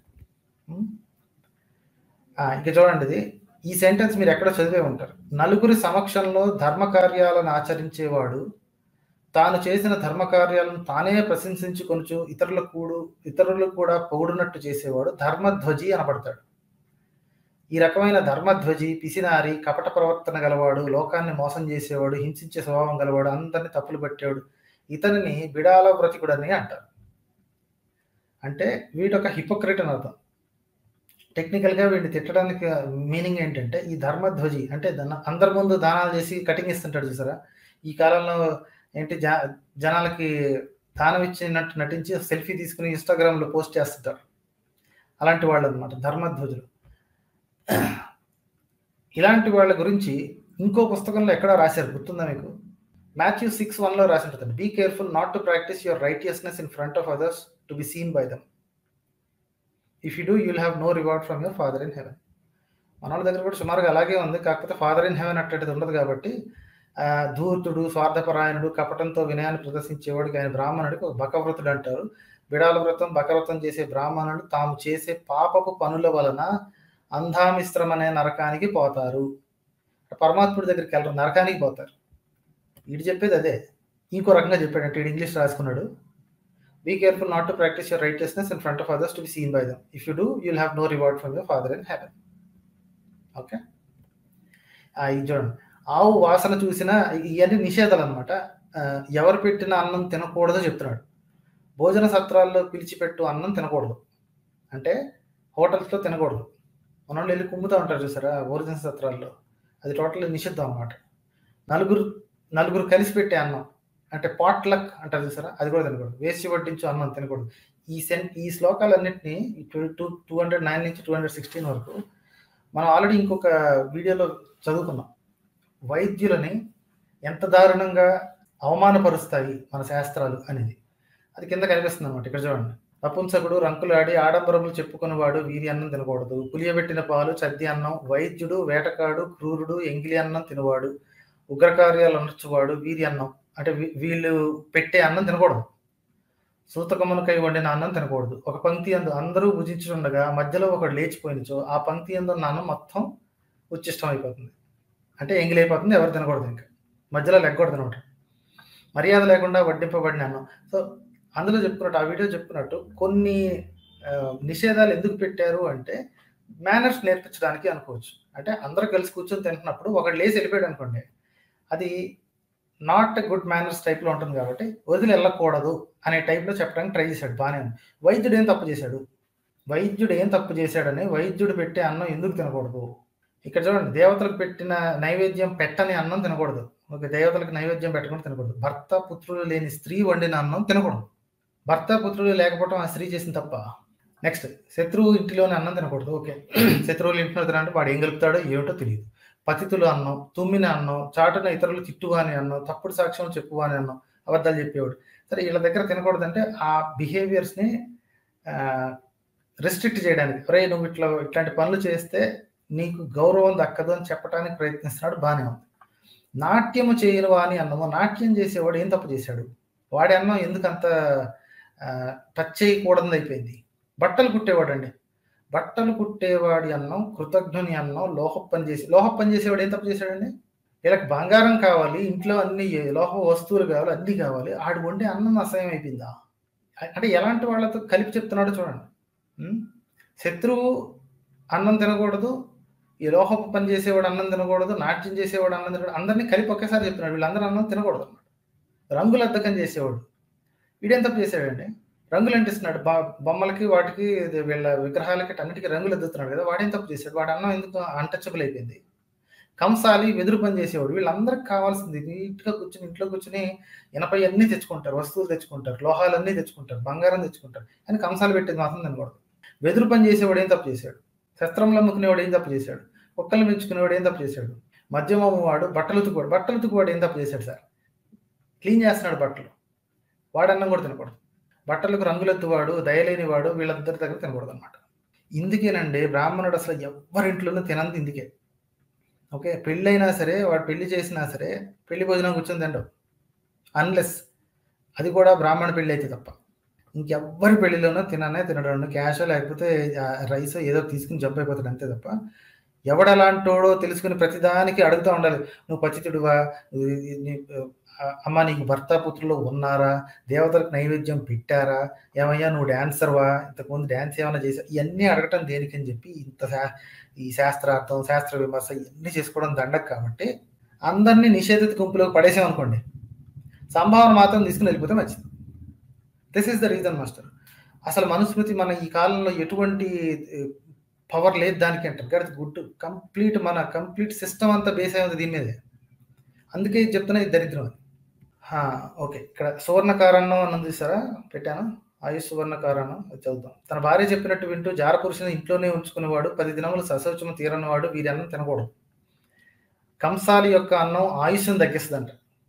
ఇక్కడ చూద్దాం. రాజు యొక్క అన్నం తన తేజస్సును తగ్గిస్తుంది, శూద్రుడి యొక్క అన్నం బ్రహ్మ వర్చస్సును తగ్గిస్తుంది, కంసాలి యొక్క అన్నం ఆయుష్ను తగ్గిస్తుంది, చెప్పులు కుట్టువాడి అన్నం కీర్తిని నశింపజేస్తుంది, శిల్పకారుని అన్నం సంతతిని, చాకలివాని అన్నం సంఘమునందు పెట్టబడిన అన్నం, వేశ్య పెట్టిన అన్నం స్వర్గభ్రష్టుని చేస్తుంది. వీళ్ళందరూ ఆ కాలంలో ఉండేవాళ్ళే. వాళ్ళందరినీ నిషేధితమైన గ్రూప్లో పడేశారు. ఇప్పుడు సిగ్గేసి ఈ మనుస్మృతి మాకు ప్రామాణికం కాదని దొంగ కబుర్లు చెప్పి తప్పించుకుంటారు. అసలు రాసేవాడు మెంటాలిటీ చూసారు. అసలు బంగారం దానంగా తీసుకోవచ్చు, ఇంకో చోట ఎక్కడ తీసుకోవచ్చు, ఇంకో చోట తీసుకోకూడదు. కానీ బంగారం పనిచేసే వాడి అన్నం మాత్రం ఆయుష్ దక్కిస్తుంది. అంతే కదా, మీరు వండుకునేది నాకెందుకు, బంగారం ఇస్తే నేను తీసుకుపోయి ఇంకెక్కడన్నా అమ్ముకోవచ్చు. ఇక వైద్యుని అన్నం చీముతో సమానం అండి. చతుర్థాధ్యాయం 220 శ్లోకంలో ఉంది, చదవండి. పూయం చికిత్సకాస్యన్నం, వైద్యుడు వండిన అన్నం చీముతో సమానం. రంకులాడి పెట్టిన అన్నం తింటే ఇంద్రియాన్ని భక్షించినట్టు అవుతుంది. వడ్డీ వ్యాపారి పెట్టిన అన్నం మలంతో సమానం. ఎంత దారుణం అంటే వడ్డీ వ్యాపారి వండుకున్న అన్నం మలం అయిపోయిందా? ఎవడు సార్ రాసింది ఇది? శస్త్రం అమ్ముకునేవాడు అన్నం కూడా మలం వంటిదే. శస్త్రాలు అమ్ముకునేవాడు అంటే కత్తులు కట్టర్లు అమ్ముకునేవాడి అన్నం కూడా మలం వంటిదంట. అంటే ఏంట కంపారిజన్ ఏంటి అసలు?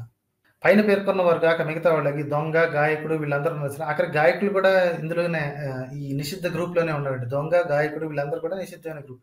ఇప్పుడు నీలుపుతుంటారు కదా మన వాళ్ళ దగ్గర. మన హైందవ సంస్కృతిలో ఏంటి అద్భుతమైన డాన్స్లు ఉన్నాయి, సంగీతం ఉంది. గాడిది గుడ్డు. పాటలు పాడేవాడు, డాన్స్లు ఆడే అమ్మాయి ఎవరైనా సరే అన్టచబుల్తో సమానం వీళ్ళకి, వైద్యుడితో సహా. ఇంకే అడ్జెక్టివ్ దొరకలేదు వాడికి. వైద్యుడి అన్నం చీముతో కంపేర్ చేయాల్సి వచ్చింది. వడ్డీ వ్యాపారి అన్నం మలంతో సమానం. ఇది మీరు వడ్డీ వ్యాపారి అయినా, వైద్యుడైనా, గాయకుడైనా, డాన్సర్ అయినా సరే మీ మతం మీకు ఇచ్చే రెస్పెక్ట్ ఇది. You don't belong to Hinduism. మీకు తెలుసో లేదో కానీ డాన్సింగ్, చిత్రలేఖనం, రంగులెద్దటం, వైద్యం ఏ ఒక్కటి కూడా హిందూ మతంతో సంబంధం లేని విషయాలండి ఇవి. ఇంకెక్కడి నుంచో దోచుకుని ఇప్పుడు లాగేసుకుని అంతా మాదే అని చెప్పి ఎదురుగా దేవుడు బొమ్మ వేసుకుని డాన్స్ వేస్తూ ఉంటారు కదప్ప. Even if this was true, కృతయుగంలో ఇంత దారుణంగా తిడుతున్నాడు అంటే కృతయుగంలో డాన్సర్స్ ఉండకూడదనే కదా అర్థం. గాయకుడు ఉన్నాడు, కాకపోతే వాడు అన్టచబుల్తో సమానం. కావున వారి ఇళ్లలో అన్నాన్ని కూడా తినకూడదు. ఇక ఈ సొల్లు కథలు చూడండి. 239th శ్లోకం నుంచి, చతుర్థాధ్యాయం 4th చాప్టర్ 239 నుంచి 240 వరకు ఈ దరిద్రం చూడండి. చీమలు పుట్టలు పెట్టినట్టు పరలోక ప్రాప్తి కొరకు ప్రాణులు వేటిని బాధింపక మెల్లమెల్లగా ధర్మాన్ని కూడబెట్టవలను, పుణ్యాన్ని సంపాదించుకోవాలి. ఎలా సంపాదించుకోవాలి? చీమలు పుట్టబెట్టినట్టు పరలోక ప్రాప్తి కొరకు ప్రాణులను వేటిని బాధింపక మెల్లమెల్లగా ధర్మాన్ని కూడబెట్టుకోవాలంట. చూడండి, తల్లి, తండ్రి, పుత్రులు, భార్య, జ్ఞాతులు ఎవ్వరు కూడా పరలోక సహాయానికి రారు. ఈ సెంటెన్స్లు చూస్తే మీకు ఎక్కడో విన్నట్టు కనిపించాలి. ఇంకెక్కడ కూడా రాశారు ఇవన్నీ కూడా. పరలోకంలో ధర్మం మాత్రమే సహాయం అవుతుంది. ప్రాణి ఒంటరిగా పుడుతుంది, ఒంటరిగానే మరణిస్తుంది. ఈ సౌండ్స్ ఎక్కడన్నారు చెప్పండి, చూపిస్తాను చూడండి. సూరా అన్-నహల్, okay, 16th Quran 16th chapter 96th ఆయాత్. ఉత్తమ కార్యాలు చేసేది ఉత్తమ గతుల కోసమే. అది కాషాయ బత్తాయి అయినా, పచ్చ బత్తాయి అయినా, ఏ ఎడారి బత్తాయి అయినా, బత్తాయి అంటే లంచం లేకుండా పని చెయ్యడు. చూడండి 96 ఏం రాసిందో, మీ దగ్గర ఉన్నదంతా నశించేదే, మరియు అల్లా వద్ద ఉన్నదే శాశ్వతంగా మిగిలేది, మరియు మేము సహనం వహించే వారికి వారు చేసిన సత్కార్యాలకు ఉత్తమ ప్రతిఫలం తప్పక ప్రసాదిస్తాం. వాళ్ళకి తగ్గ కథ వాళ్ళు రాసుకున్నారు. కింద, ఏ పురుషుడు కానీ స్త్రీ కానీ విశ్వాసులైతే సత్కార్యాలు చేస్తే అలాంటి వారిని మేము తప్పక ఇహలోకంలో మంచి జీవితం గడిపేలా చేస్తాం, మరియు వారికి పరలోకంలో వారు చేసిన సత్కార్యాలకు ఉత్తమ ప్రతిఫలం తప్పక ప్రసాదిస్తాం. వీళ్ళ పని అంతా. ఇక్కడ మీకు ఎవడన్నా మతస్థుడు సాయం చేస్తున్నాడు అంటే వాడు ఓన్లీ పరలోక ప్రాప్తి కోసమే చేస్తున్నాడండి. మీ మీద ఇంట్రెస్ట్తో కానే కాదు. మీకు రూపాయి దానం ఇస్తున్నా, ఒక పూట భోజనం పెడుతున్నా, అది వాడి పుణ్యం కోసమే. స్వర్గంలో, పరలోకంలో వాడి పుణ్యం అకౌంట్ పెంచుకోవడానికే తప్ప సాటి మనిషి కోసం కానే కాదు. ధర్మం అనేది ఎప్పుడైనా సరే, ఈ మతం అనేది ఎప్పుడైనా సరే మనిషిని ఇలా ఒక లంచగొండి చేస్తాడు. ద ఓన్లీ పర్సన్, ఇప్పుడు మీకు ఒక నాస్తికుడు కానీ ఒక హేతువాది కానీ ఒక హెల్ప్ చేస్తే వాడికి ఎటువంటి ఆశ లేదు, స్వర్గం వస్తుంది, తర్వాత 72 మంది కన్యలు వస్తారు, వేల కొద్ది అప్సరసలు వస్తారన్న ఐడియా వాడికి ఏమాత్రం ఉండదు. మనిషి కాబట్టి మనిషిగా రియాక్ట్ అయ్యి మీకు డబ్బులు ఇస్తున్నాడు. మతం మత్తులో మునిగిపోయిన వాళ్ళు చేసేది అది కాదండి. వాళ్ళు ఓన్లీ పుణ్యం కోసం చేస్తున్నారు. పరలోక ప్రాప్తి, పరలోకంలో ఉండే సుఖాల కోసం రాశాడు కదా స్పష్టంగా. చీమలు పుట్టలు పెట్టినట్టు పరలోక ప్రాప్తి కోసం ప్రాణులు వేటిని బాధింపక మెల్లమెల్లగా ధర్మాన్ని కూడబెట్టాలంట, ధర్మాన్ని. సో ఇక్కడ బతికున్న ఇతర మనుషుల గురించి ఆడికి అనవసరం. మీరు సహాయం అందిస్తున్నారు లేక మీకు సహాయం అందుతుంది అంటే దాని అర్థం ఏంటంటే you are not human for that. నీ జేబులో పడేసే ₹1 నీకు ఇచ్చే సహాయం వాడికి పుణ్యం సంపాదించి పెడుతుంది. ఇట్స్ ఎ ట్రాన్సాక్షన్ అండి. ఓకే, పంచమాధ్యాయం చూడండి. ఏ మాంసాలు తినొచ్చు, ఇక తర్వాత స్త్రీల హక్కులు భలే ఉంటుంది చూడండి. వెల్లుల్లి, నీరుల్లి, తెల్లుల్లిపాయలు, కుంటికూర, అమేత్య స్థలంలో పుట్టిన వస్తువులను బ్రాహ్మణులు భక్షించరాదు. 3 నుంచి 10 వరకు ఉన్న శ్లోకాలు. 5th chapter. మునక్కాయ తినకూడదు, ముర్రుపాలు తాగకూడదు, వీటన్నిటి బ్రాహ్మణుడు తప్పక వదిలిపెట్టాలి.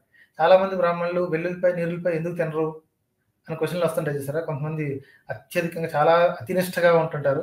ఇక్కడి నుంచి వచ్చాయండి అవన్నీ. మరి ఇది కలియుగానికి సంబంధించింది కాదు కదా, మరి ఎందుకు ఇంకా పాటిస్తున్నారు దీన్ని? కలియుగానికి సంబంధించింది కాదు అనేది సొల్లు కాదు. వాళ్ళకి కావాల్సింది ఇదే పుస్తకం అండి.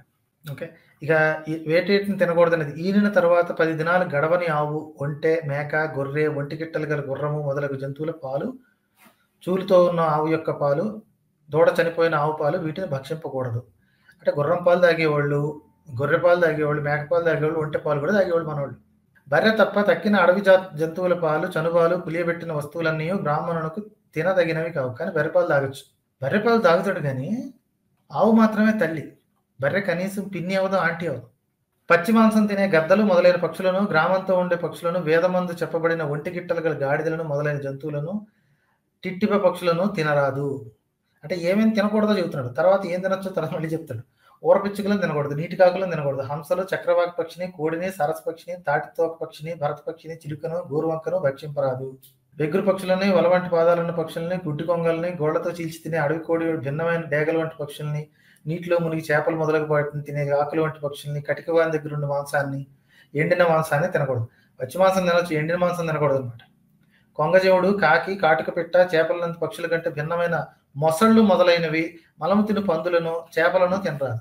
మలము తిను పందులను ఎందుకు తినరాదు? ఎందుకంటే ఖురాన్లో కూడా అదే రాసింది కాబట్టి. మాంసాన్ని తినే ప్రాణిని మాంసాదము అందరు. చేపలను తినువాడు సమస్త మాంసమును తిన్నవానితో సమానము కావున చేపలను తినరాదు. ఇక్కడ మాంసం తినరాదు అని ఉంది చూసారా. కొన్ని ఒక లిస్ట్ ఆఫ్ మాంసాలు చెప్పాడు, తర్వాత మాంసం తినరాదు అని చూసారా. ఈ శ్లోకం 15వ శ్లోకాన్ని చూపించి ఇదిగా మా దగ్గర మాంసం తినడం నిషేధం అంటారు. ఇక తర్వాత చూడండి. 1000 కూరలు గల చేపలు, ఎర్ర చేపలు, గుంపుగా తిరుగు చేపలు, సింగపు ముఖం గల చేపలు, ముండ్ల చేపలు, వీటిని శ్రాద్ధమున నియుక్తులైన బ్రాహ్మణులు మాత్రం తినవచ్చును. కానీ శ్రాద్ధకర్త తక్కిన వారు తినకూడదు. తదితరులందరూ శ్రాద్ధం లేని సమయంలో వీటిని తినవచ్చును. ఆ ముందు శ్లోకంలో ఏమో తినకూడదు అంటాడు, ఇక్కడేమో తినొచ్చు అంటాడు. మళ్ళీ రూల్స్ అనమాట. ఆ టైంలో తినకూడదు, ఈ టైంలో తినొచ్చు అని. తినొచ్చు అని ఉన్న తర్వాత కూడా మన సన్నాసులు మైకుల ముందు చేరి బోడి లాజిక్లు, బోడి కథలు ఎందుకు చెప్తారు? నేను ఇక్కడేం మాంసాన్ని తినమని అందరినీ ప్రోత్సహించట్లేదండి. తినేవాళ్ళని ఎక్కిరిస్తున్న వెధవల సంగతి మాత్రమే మాట్లాడుతున్నాను. ఇక్కడ చేపలు ఒక్కటే కాదు, ఇంకేమేమి ఉన్నాయో చూడండి. 5 గోళ్లున్న జంతువుల్లో ఏదుపంది, ముండ్లపంది, ఉడుము, ఖడ్గమృగము, తాబేలు, కుందేలు అనే జంతువులను చంపి తినవచ్చును గాని తక్కిన వాటిని తినరాదు. ఖడ్గమృగం, తాబేలుని, కుందేలు పీక్కు తినొచ్చండి. ఏదుపంది అంటే ముండ్లపంది కూడా పీక్కు తినొచ్చు, ఉడుము తినొచ్చు, ఖడ్గమృగం తినొచ్చు. शेख या शाही, शल्यक, गोह, गेंडा, कछुआ और खरगोश, इन छवों को तथा एक तरफ दांत वाले पशु में ऊंट को छोड़कर शेष पशु का పంచనాఖ్యే మే భక్ష करते हैं. వీటన్నిటిని తినొచ్చు. ఆపదల యందు విధి లేక నిషిద్ధములైన జంతువుల మాంసాన్ని తిన్నా తప్పు లేదు. తేల్చేశాడు ఇక్కడ. ఒంటె తప్ప ఒంటి పలు వరుస ఉన్న జంతువుల్ని తిన్నా తప్పు లేదు అంటాడు. తర్వాత ఏమో మాంసాన్ని ఏంటి నిషిద్ధమైన మాంసాలు కష్టాల్లో ఉన్నప్పుడు ఏమైనా తిని పారదవ్వండి అంటాడు. మన కొన్నాళ్ళ క్రితం ఒక మహానుభావుడు వచ్చాడు చూసారా. చచ్చిపోతాను కానీ నేను మాంసం ముట్టను అని. ఎదవ తెలివితేటలు అంటే ఇవేనండి. పిచ్చగా మాంసాలను పీక్కు తినమని శాస్త్రాల్లో రాసింది. ఈ ఎదవలు వచ్చి మన దగ్గరకు వచ్చి పోడి కథలు చెప్తూ ఉంటారు. వెజిటేరియన్ ఇస్ ద బెస్ట్ అని. చాయిస్ అయితే చాయిస్గా ఉంచండి మాస్టర్. మీకు నచ్చకపోతే మీరు తినకమండి. తినేవాళ్ళు తింటారు, మానేద్దాం అనుకునే వాళ్ళు మానేస్తారు. There are some people who wants to stop for different reasons. ఒకళ్ళకి హెల్త్ రీజన్ తోటి, ఇంకొకళ్ళకి వాళ్ళకి అది నచ్చక ఏది మాంసాన్ని తయారు చేసే పద్ధతులు నచ్చక మానేస్తారు. ఇంకొకళ్ళకి ఇంకో రకమైన పిచ్చ, వీగనిజం అనే పిచ్చ ఉంటుంది. What ever is the case, their choice, there wish. And వాళ్ళ నోట్లో ఏం పెట్టుకుంటారో అది వాళ్ళకి ఇష్టం, వాళ్ళ ఇష్టం. ఈ ఎదవలు వచ్చి ఎవరండి బోడి కామెంట్లు చేయడానికి? మా శాస్త్రాల్లో ఎక్కడా లేదు, మేమంతా ఇదేంటి వెజిటేరియన్స్, మేము ఇక్కడ గడిది గుడ్డు వెజిటేరియన్స్. మొళ్ళ పంది ఖడ్గమృగాన్ని తినమని రాసిందండి ఇక్కడ, తినవచ్చుని రాసింది చక్కగాని. పుంటికూర, ఊరపంది, వెల్లుల్లి, ఊరికోడి, నీరుల్లి, ఎర్రయల్లి వీటిని కావాలని తినచ్చో బ్రాహ్మణుడు భ్రష్టుడు అవుతాడంట. అంటే కావాలని చెప్పి ఇది తింటారా? పుంటికూర, ఊరపంది, ఊరబంది అని ఉంది కదా, ఇంకేదో అనుకోకండి, ఊరపంది అది కింద రాసింది అక్కడ. ఓకే, గ్రామ్య సుకర్ అని చూసారా, గ్రామ్య సుకర్, ఊరపంది దీని అర్థం అది. ఓకే, ఇంకా ఊరికోడి అని ఉంది సారా, గ్రామ్య ముర్గ్ అంటే మన నాటుకోడి. కావాలని తింటే బ్రాహ్మణుడు భ్రష్టుడు అవుతాడంట. తెలియకుండా తినేసి మరి, కానీ అజ్ఞానంతో వీటిని తింటే శాంతపం అనే కృచ్ఛాన్ని కానీ యంత్రచంద్రాయణ వ్రతాన్ని కానీ చేయాలి. ఏముంది, నీట్గా పీకల దాకా నాటుకోడి బిర్యానీ కుమ్మేసేసి ఇంటికి వచ్చి యతిచంద్రాయణ వ్రతాన్ని చేస్తే సరిపోయింది. బ్రాహ్మణులు ఇది చూడండి, బ్రాహ్మణులు యజ్ఞానికై తమ సేవకుల కొరకు వేద సమ్మతములైన మృగాలను పక్షులను చంపిరి. హిస్టరీ చెప్తున్నాడు ఇక్కడ. పూర్వము అగస్త్య మునీంద్రుడు తన తల్లిదండ్రుల పోషణకై శాస్త్ర విహితాలైన అంటే శాస్త్ర సమ్మతాలైన పక్షులను చంపినట్టు తెలుస్తుంది. అట్లే కాలంలో ప్రాచీన మునులు చేసిన యాగాలలో, ఇతర బ్రాహ్మక్షత్రియులు చేసిన యాగాలలో శాస్త్ర సమ్మతంగా భక్షింపదగిన మృగపక్షులు పురోడాశంగా ఉన్నవి. పురోడాశం అనగానే మనోళ్ళు నీలుగుతారు, అది గోధుమ పిండితో తయారు చేసిన వస్తువు, అది గుడ్డండి. పురోడాశం అంటే ఏ కాలానికి చెందినట్టు ఆ కాలానికి. ఈ కాలంలో వీళ్ళు రాసుకునే ఈ కథలు రాసుకునే కాలం ఏదైతే ఉందో శుభ్రంగా మాంసాలు, జంతువుల మాంసాలు, పక్షుల మాంసాలు నీట్గా పురోడాశంగా పెడతారు. ఇంతవరకు బ్రాహ్మణులు తినదగిన వస్తువులను, తినకూడని వస్తువులన్నింటినీ చెప్పి తిని, ఇక మాంసాలలో ఇప్పటిదాకా చెప్పి సరిపోలేదంటండి, ఇంకా మళ్ళీ మాంసాలు చెప్తారు. ఇక మాంసాలలో వేటిని తినవచ్చునో వేటిని తినకూడదో మీకు చెప్పేదనని మునులతో భృగు మహర్షి చెప్తున్నాడు. మీకు గుర్తుందో లేదో, ఫస్ట్ చాప్టర్లో మను మహర్షి కొన్ని శ్లోకాలు చెప్పిన తర్వాత నోరు నొప్పి వచ్చి, నా కొడుకు ఈ భృగు మహర్షి ఉన్నాడు, వీడు చెప్తాడు అని చెప్పేసి భృగు మహర్షికి ఇస్తాడు అనమాట. ఇది స్టిల్ మనధర్మశాస్త్రమే, కాకపోతే narrated by Bhrigu Maharshi. Okay, ఇక చూడండి, మంత్రజలంతో ప్రోక్షితమైన పశుమాంస రూప హవిశేషాన్ని బ్రాహ్మణులు తనను ప్రార్థించినప్పుడు, ఒకసారి శ్రాద్ధములో నియుక్తుడైనప్పుడు, ప్రాణులకు ముప్పు కలిగినప్పుడు మాంసాన్ని బ్రాహ్మణుడు తినవచ్చు. బ్రహ్మదేవుడు మానవులు తినుటకు స్థావర జంగమ రూపాలైన ఈ పదార్థమును భోజ్యములుగా కల్పించను. ఇక్కడ ఉంది చూసారా, స్థావరం జంగమ చైవ సర్వ ప్రాణస్య భోజనం అని. దీని అర్థం స్థావర జంగమాలు అంటే ఏంటి, ఆ విషయం కింద హిందీలో కూడా రాసింది, స్థావర జంగం అని. ఓకే, సబ్ స్థావర్ అంటే ధాన్య, ఫల్, లతాదిజన్య పదార్థ తథా జంగం, పశు, పక్షి, జలచరాది. స్థావర జంగమాలు అంటే everything stationery and movable are inanimate and animate. అంటే రాయి, రప్ప, పశువు, పక్ష్యాదులు, కదిలేవి, కదలనివి ప్రతి ఒక్కటి కూడా పరమాత్ముడు మీకోసమే తయారు చేసి ఉన్నాడు. ఏమని రాశాడు ఇక్కడ, బ్రహ్మదేవుడు మానవులు తినుటకు, స్థావర జంగం అంటే రాయి, రప్ప తినమని కాదు, కదిలేవి, కదలనివి, యానిమేట్ అండ్ ఇన్యానిమేట్. ఈ మాట ఇంకెక్కడన్నారో చెప్పండి నాకు. Everything stationery and movable and inanimate and animate ఇక్కడే ఉంటుంది చూడండి, జెనసిస్ 1:16 లో ఉంటుంది. Then God said, let us make mankind in our image, in our likeness, so that they may rule over the fish in the sea and the birds in the sky, over the livestock and all the wild animals, and over all the creatures that move along the ground. Next, God blessed them and said to them, be fruitful and increase in number, fill the earth and subdue it, rule over the fish in the sea and birds in the sky, and over every living creature that moves on the ground. Okay, మొత్తం అన్నిటి మీద నీకు సర్వాధికారాలు, సర్వహక్కులు ఉన్నాయి. చరాలైన ప్రాణులను, అచరాలైన ప్రాణులు, కోరలు గల ప్రాణులు, కోరలు లేని ప్రాణులు, చేతులున్న ప్రాణులు, చేతులు లేని ప్రాణులు, సూర్యులకు, పిరికి పందలు ఆహారంగా కల్పించబడ్డారు. ఓకే, సూర్యులకు, పిరికి పందలు ఆహారంగా కల్పించబడ్డారు. వీళ్ళ ఉద్దేశంలో చరాలైన ప్రాణులకు, అచరాలైన ప్రాణులు అంటే కదిలే ప్రాణులకు, కదలని ప్రాణులని ఆహారంగా కల్పించబడ్డారు. కోరలు గల ప్రాణులకు, కోరలు లేని ప్రాణులు ఆహారంగా ఇవ్వబడ్డాయి. చేతులున్న ప్రాణులకు, చేతులు లేని ప్రాణులు ఆహారంగా ఇవ్వబడ్డాయి. సూర్యులకు, పిరికి పందలు ఆహారంగా కల్పించబడ్డారు. అర్థమైందా? అది సీక్వెన్స్, అర్థం చేసుకోవాల్సిన పద్ధతి అది. ప్రతి దినం అన్నం మొదలైన వారిని, తినదగిన ప్రాణులను, మాంసాన్ని తినేవాడు పాపాన్ని పొందడు. ప్రతి దినం అన్నం మొదలైన వారిని తినదగిన ప్రాణుల మాంసాన్ని తినేవాడు పాపాన్ని పొందడు. ఇక్కడ ఓన్లీ బ్రాహ్మణుడికి అనేం లేదు, ఇది మొత్తం అందరికీ చెప్తున్నాడు. బ్రహ్మదేవుడే ఇవి భక్షింప తగినవనియు వీటిని వీరు భక్షింపవచ్చనియు ఏర్పరచను. ఇదే నేను రాసుకోలేదండి, ఈ పుస్తకంలో అలాగే రాసి ఉంది. బ్రహ్మదేవుడే సృష్టించాడంట, ఇవి భక్షింపదగినవి వీటి భక్షింపవచ్చునని ఏర్పరిచాడంట. యజ్ఞం కొరకై పశువుని హింసించి, ఈ స్టేట్మెంట్ మళ్ళీ వద్దాం. బ్రహ్మదేవుడే ఇవి భక్షింపదగినవి అనేవి సృష్టించాడంట కదా, ఈ స్టేట్మెంట్ కూడా ఇంకెక్కడో చూశారు కదా. దెన్ గాడ్ సెడ్, జెనసిస్ 1:29 ఉంటుంది చూడండి, I give you every seed bearing plant on the face of the whole earth and every tree that has a fruit with seed in it. They will be yours for food. చెట్ల గురించి చెప్పాడు. Next, and to all the beasts of the earth and the birds in the sky and all the creatures that move along the ground, everything that has the breath of life in it, I give every green plant for food, and it was so. వీరు భక్షింపవచ్చని ఏర్పరచను. యజ్ఞం కొరకై పశువుని హింసించు, ఇది చూడండి, this is the kicker అన్నమాట. యజ్ఞం కొరకై పశువుని హింసించు హోమం చేసే ఆ హవిశేషాన్ని తినుట అనున్నది దైవ విధి.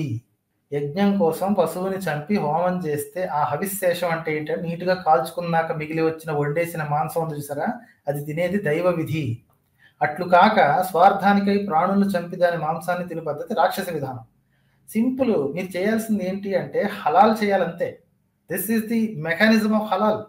దేవుడి కొరకు వాళ్ళు ఏం చేస్తుంటారు, హలాల్ అంటే ఏం చేస్తారు చెప్పండి? పేకనరం కోసిన తర్వాత ఏంటంటే వాడు ఏదో ఒక అయాత్ చదువుతాడు, ఖురాన్ నుంచి ఎక్కడి నుంచో ఒక అయాత్ చదువుతాడండి.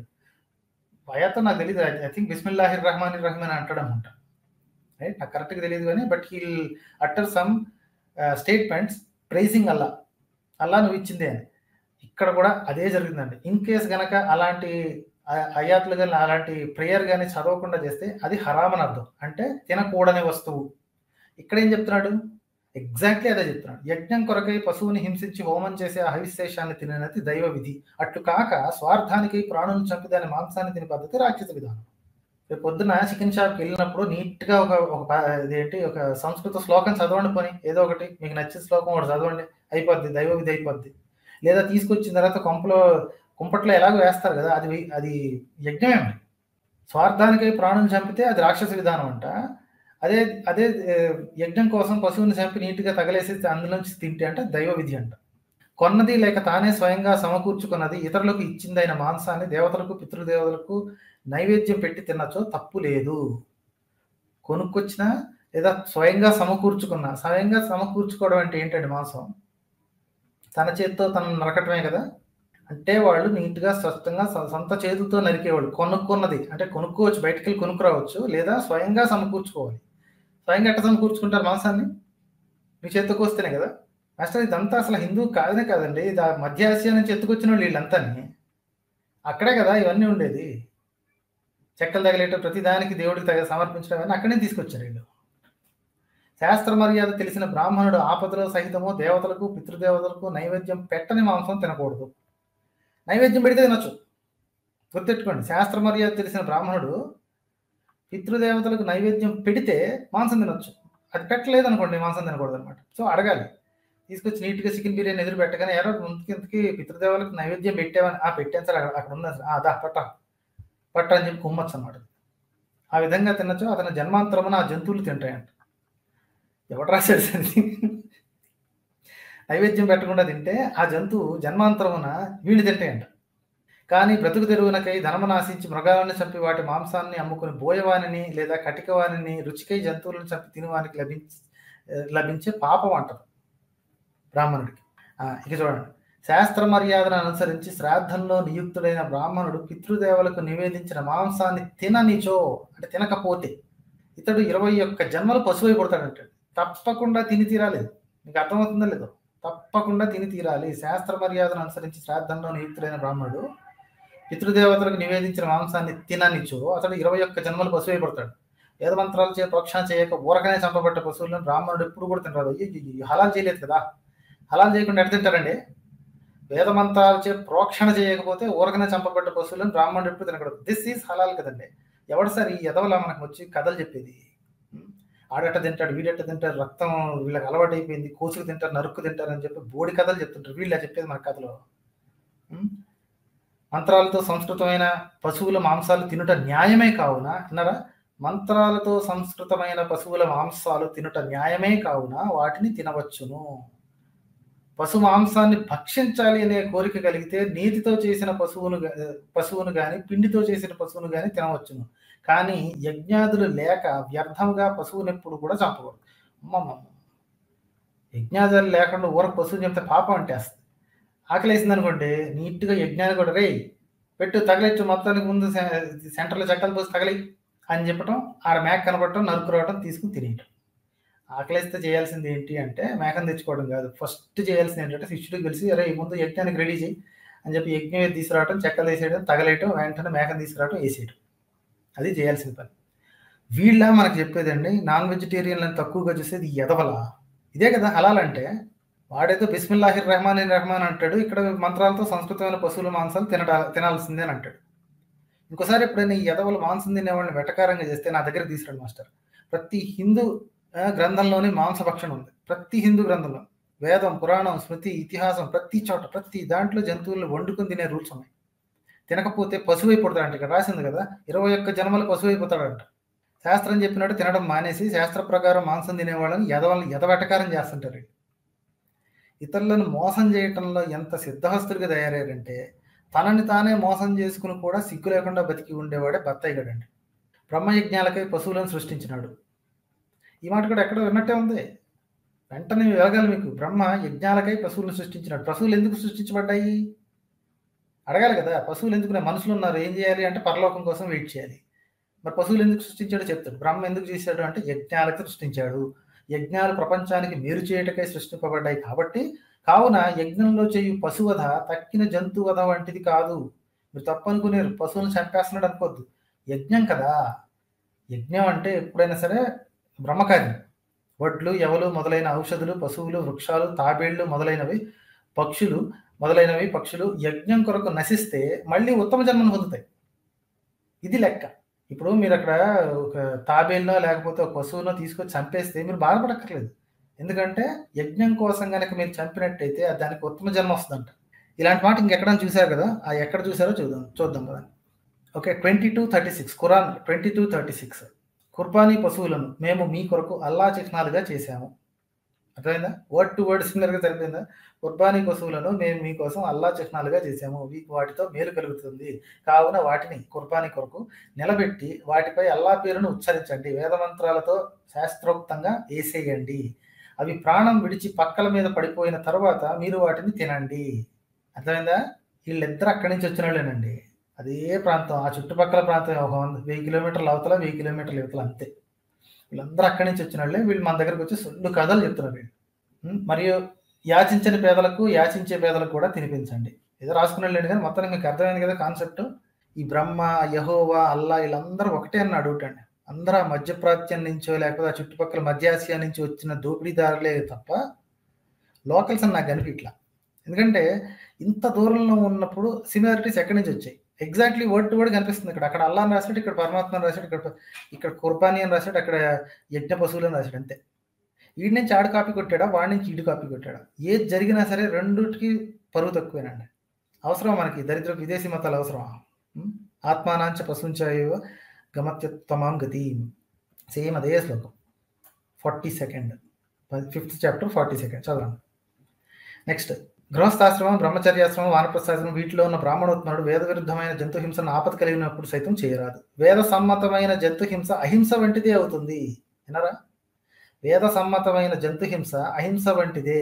రేపు పొద్దున్న వీళ్ళు అహింస అంటున్నారంటే తన అర్థం చంపడానికి సిద్ధంగా ఉన్నారండి. వాళ్ళకి ఎటువంటి తేడా లేదు. వాళ్ళకి కంటిన్యూస్గా ఆ చంపే కల్చర్ ఉంది. వీళ్ళకి జస్ట్ ఒక అగ్గిపుల్లు అంటిస్తే చాలా అందరినీ చంపేస్తారండి. మనకు ధర్మం అంతా వేదం నుండియే తెలుస్తున్నందువలన వేద విహితాలైన హింస అధర్మం కానే కాదంట. వేదంలో చెప్పినట్టుగా హింస చేస్తే అది అధర్మం కానే కాదు. అందుకనే వీళ్ళు రెచ్చిపోతుంటారు. ఇప్పుడు ఏంటి మా దగ్గర ఈ అహింస అనేది మనకి అనవసరంగా, వీళ్ళు బుద్ధుడు, ఈ గాంధీ వచ్చి మన చేతగాళ్ళను చేశాడు, కత్తి పట్టంటారు, నరకండ అనేది ఇందుకే. So these are violent people. వీళ్ళందరూ ఎక్కడి నుంచి వచ్చారో తెలిసిందే కదా. ఆ ప్రాంతాల నుంచి వచ్చే వాళ్ళందరూ ఇంతేనండి. కత్తితో తప్ప వాళ్ళకి బుర్రతో పనిచేయదు. వాళ్ళకి బుర్రలు ఉండవు. ధమాక్ అనేది ఉండే సమస్య లేదు. కత్తి, ప్రతి దానికి కత్తి వాడాల్సిందే. వాళ్ళ పుస్తకాలు కూడా అట్నే రాస్తున్నారు. ఇక కాంట్రడిక్షన్ చూడండి. ఈ శ్లోకాలు అంటించారని నా ఉద్దేశం. ప్రక్షిప్తాలు జరిగాయి, మా దానిలో ప్రక్షిప్తాలు జరిగాయి అంటారు చూసారా.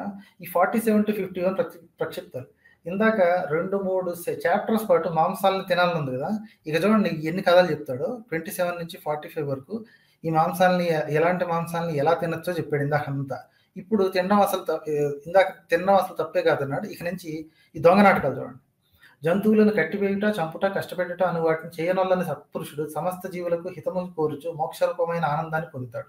అంటే ఏం కట్టేయడు, అటు ఎటువంటి ఇబ్బందులు పెట్టకూడదు. ఎట్టి ప్రాణిని సైతం బాధించిన వాడు తాను ధ్యానించు ధర్మాన్ని చేయు ధర్మకార్యాన్ని నిష్ఠగా చింతించు పరమార్థాన్ని సులభంగా పొందగలుగుతాడు.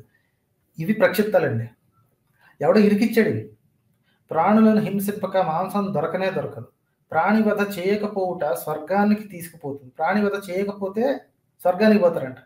ఇందాకేమో మాంసం తినకపోతే 21 జన్మలు పశువుగా పుడతాడని రాసింది. ఇక్కడేమో ప్రాణివధ చేయకపోవుట స్వర్గానికి తీసుకొని పోతుంది. అందువలన ప్రాణివధ ఎప్పుడూ చేయరాదు. నంగనాచి నాటకాలు చూశారు ఇక్కడ. మాంసము పుట్టు విధానాన్ని, ప్రాణివధ బంధమును గుర్తించి వేద విహితములైన మాంసములతో సహా అన్ని విధాల మాంసాలని తినకూడదు.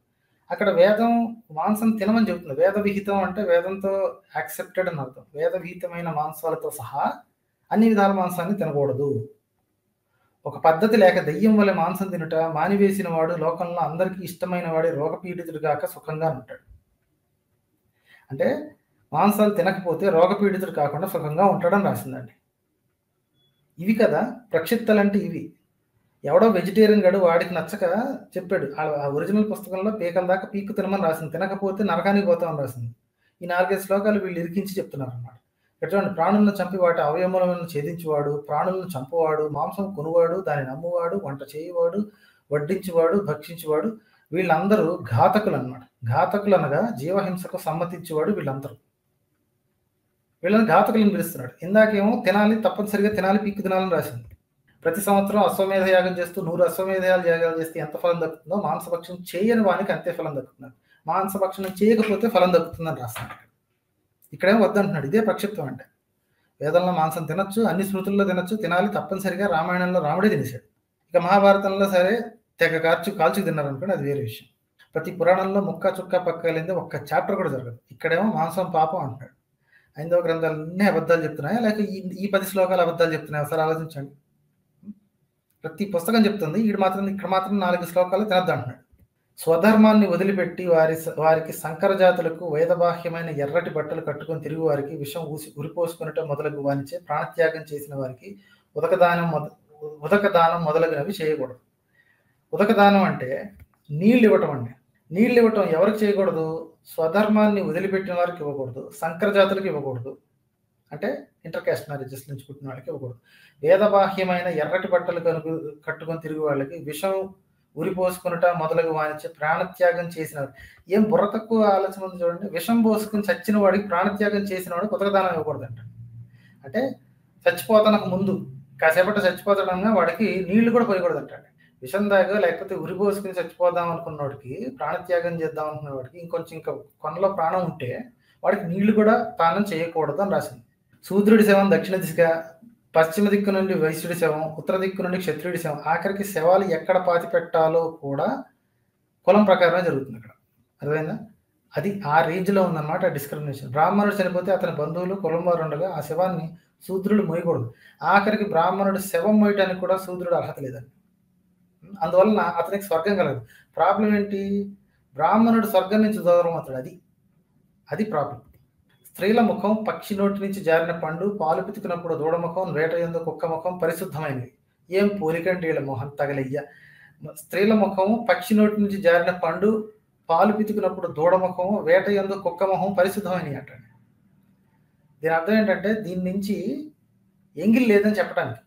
కావున వేటాడు కుక్కలచే చంపబడ్డ జంతు మాంసం పరిశుద్ధమైనదని మనువు తెలిపాను. అర్థమైందా? కుక్క ఏదన్నా మాంసం పీక్కొస్తున్నప్పుడు ఎలక ఏదైనా దొరికింది అనుకోండి, నీట్గా తీసుకొచ్చి వండేసుకోవచ్చు అని అర్థం. ఎందుకంటే మాంసం పరిశుద్ధమైంది.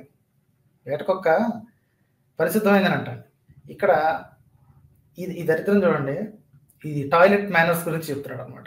మలమూత్ర విసర్జన స్థాలమును శుద్ధిపరచుటకై అని మొత్తం అంతా స్టోరీ చెప్పి, నీటితో శుద్ధి చేసుకోవాలను, మూత్ర పురుషమును శుద్ధి చేయుటకు మట్టి నీళ్లతో లింగం ఒకసారి, పాయిస్థానం ఒకసారి 3 పర్యాలు, ఎడం చేతిని 10 పర్యాయంలో, తర్వాత 2 చేతులను 7 మార్లు కడుక్కొనవలను.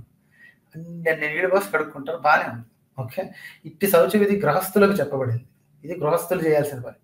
బ్రహ్మచారులు దీనికి రెట్టించి శౌచం చేసుకోవాలి. అంటే అక్కడ 7 సార్లు 8 సార్లు కడగాలనుంది కదా, ఆడ 14 సార్లు చదవాలి. వానప్రస్థులు 3 రెట్లు ఎత్తు, అంటే 21 సార్లు కడగాలి. సన్యాసులు 4 రెట్లు 28 సార్లు కడగాలి. ఏంటండి ఎవరు రాసాడండి లెక్కలు? గృహస్థులకు ఒకటి, బ్రహ్మచారులకు ఒకటి. అంటే చేతులు కడుక్కోవడానికి కూడా ఈ దీన్ని డిస్క్రిమినేషన్ అంటానికి లేదు కానీ మూర్ఖత్వం అనమాట, ప్లెయిన్ స్టూపిడిటీ. ఓకే, ఉచ్చిష్టం. ఇది చూడండి, ఇది దారుణం అనమాట. న్యాయముగా నుండి శూద్రులు నెలకొక పర్యాయము క్షౌరము చేయించుకోవాలను. న్యాయముగా నుండి శూద్రుడు నెలకొక పర్యాయం క్షౌరము చేయించుకోవాలను. మృతజాత శౌచములు వైశ్యునకు ఉన్నట్లుండును. ద్విజోచ్చిష్టాన్ని భుజింపాలంటండి. శూద్రులు ద్విజోచ్చిష్టాన్ని భుజించాలి. ఉచ్చిష్టం అంటే ఏంటి తెలుసా? ఇక్కడ కింద రాసింది కదా, బ్రాహ్మణుడికి ఉచ్చిష్టగా భోజన కర్నా చాహియే. శూద్రులు ఎవరు? శూద్రులు, న్యాయముగా నుండే శూద్రుడు ద్విజోచ్చిష్టాన్ని భుజించాలంట. అంటే ఏంటో తెలుసా?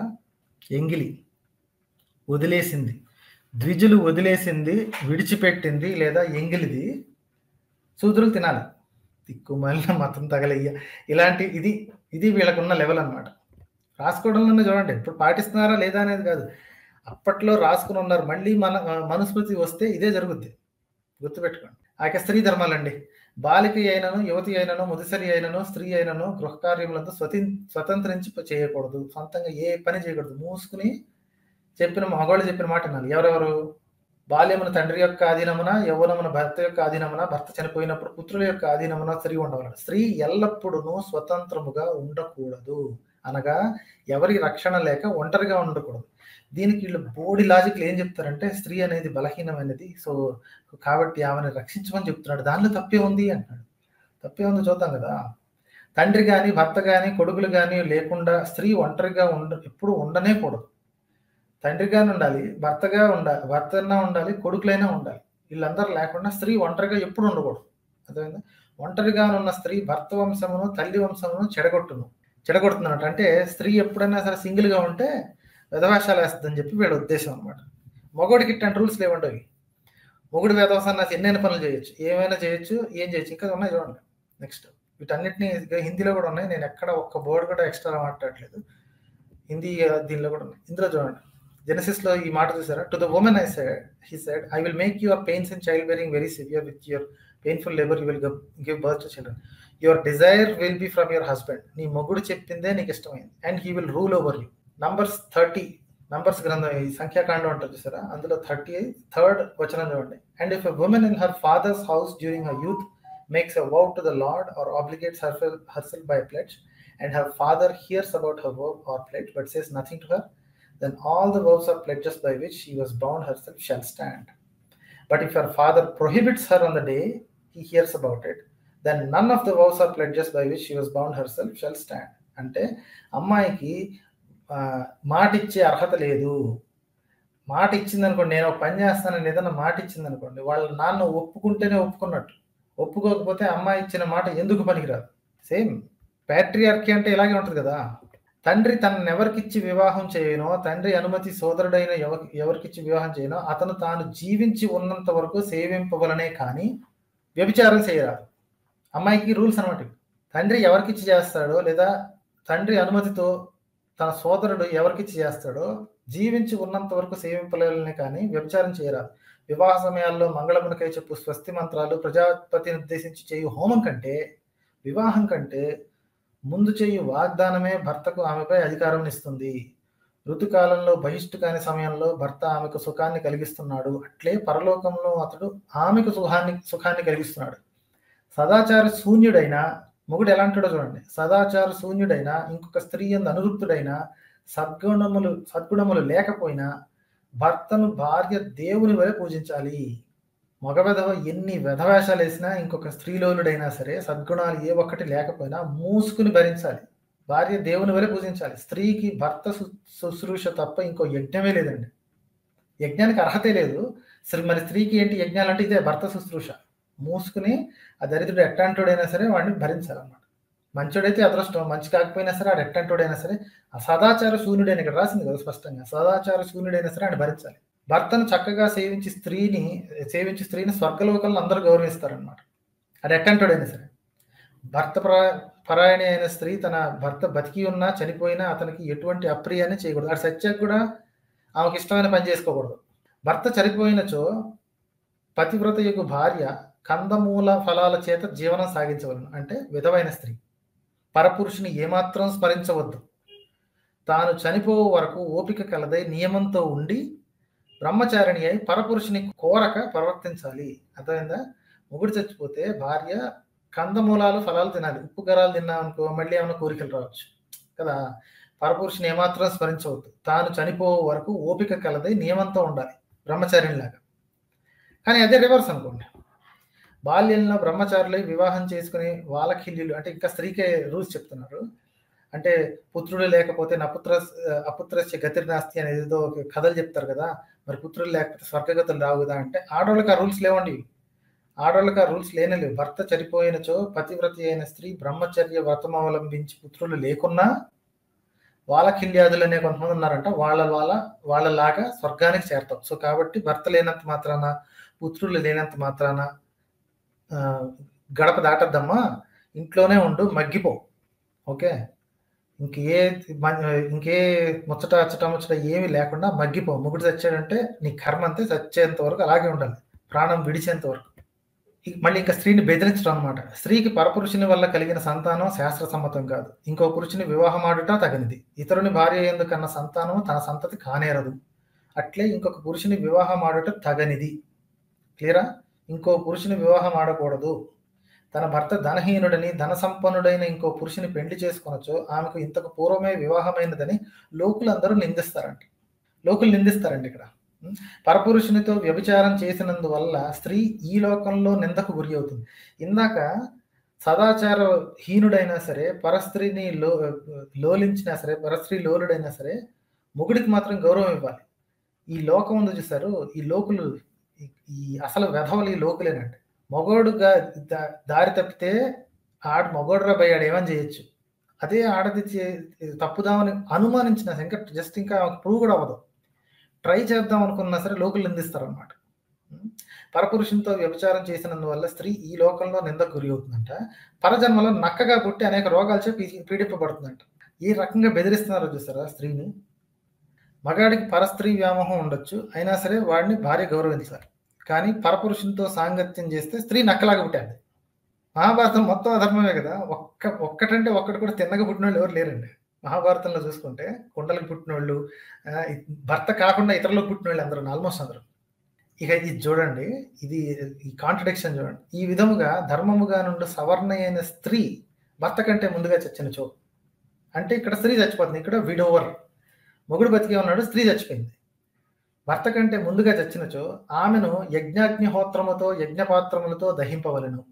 ఓకే, బాగానే ఉంది, దహించేశారు. తనకంటే ముందు చనిపోయిన భార్యకు అంత్యకర్మ చేసి శ్రౌత స్మర్తాగ్నులను అధీనము చేసుకున్నట్టుకు పునర్వివాహాన్ని చేసుకోవాలంటాడు. మగోడికి మాత్రమే అన్ని ఫ్రీడమ్స్ ఉన్నాయండి. స్త్రీలు మొట్టమొదటిగా చేయాల్సినది ఈ పుస్తకాన్ని చెత్త కుప్పలో పారేయాలి. తగలబెట్టాలా వద్దా అనేది నేను చెప్పేవాడిని కాదు, because I'm against destruction, physical destruction. మతాన్ని అంతం చేయాలనేది మాత్రం గ్యారంటీ అండి. ఇంత దరిద్రంగా రాసుకున్న పుస్తకాలను పట్టుకుని వీళ్ళు ఇందులో ఇంకా గొప్పదనం ఉందని చెప్తాను. ఎవడైనా సరే ఇందులో నీతి ఉంది, మంచి ఉంది అని చెప్పిన వాళ్ళని లైన్లోకి తీసుకురండి మాస్టర్. అదనమాట. ప్రస్తుతానికి ఈ పార్ట్ ఇక్కడితో ముగిద్దాం. మళ్ళీ నెక్స్ట్ పార్ట్లో మళ్ళీ కలుసుకుందాం.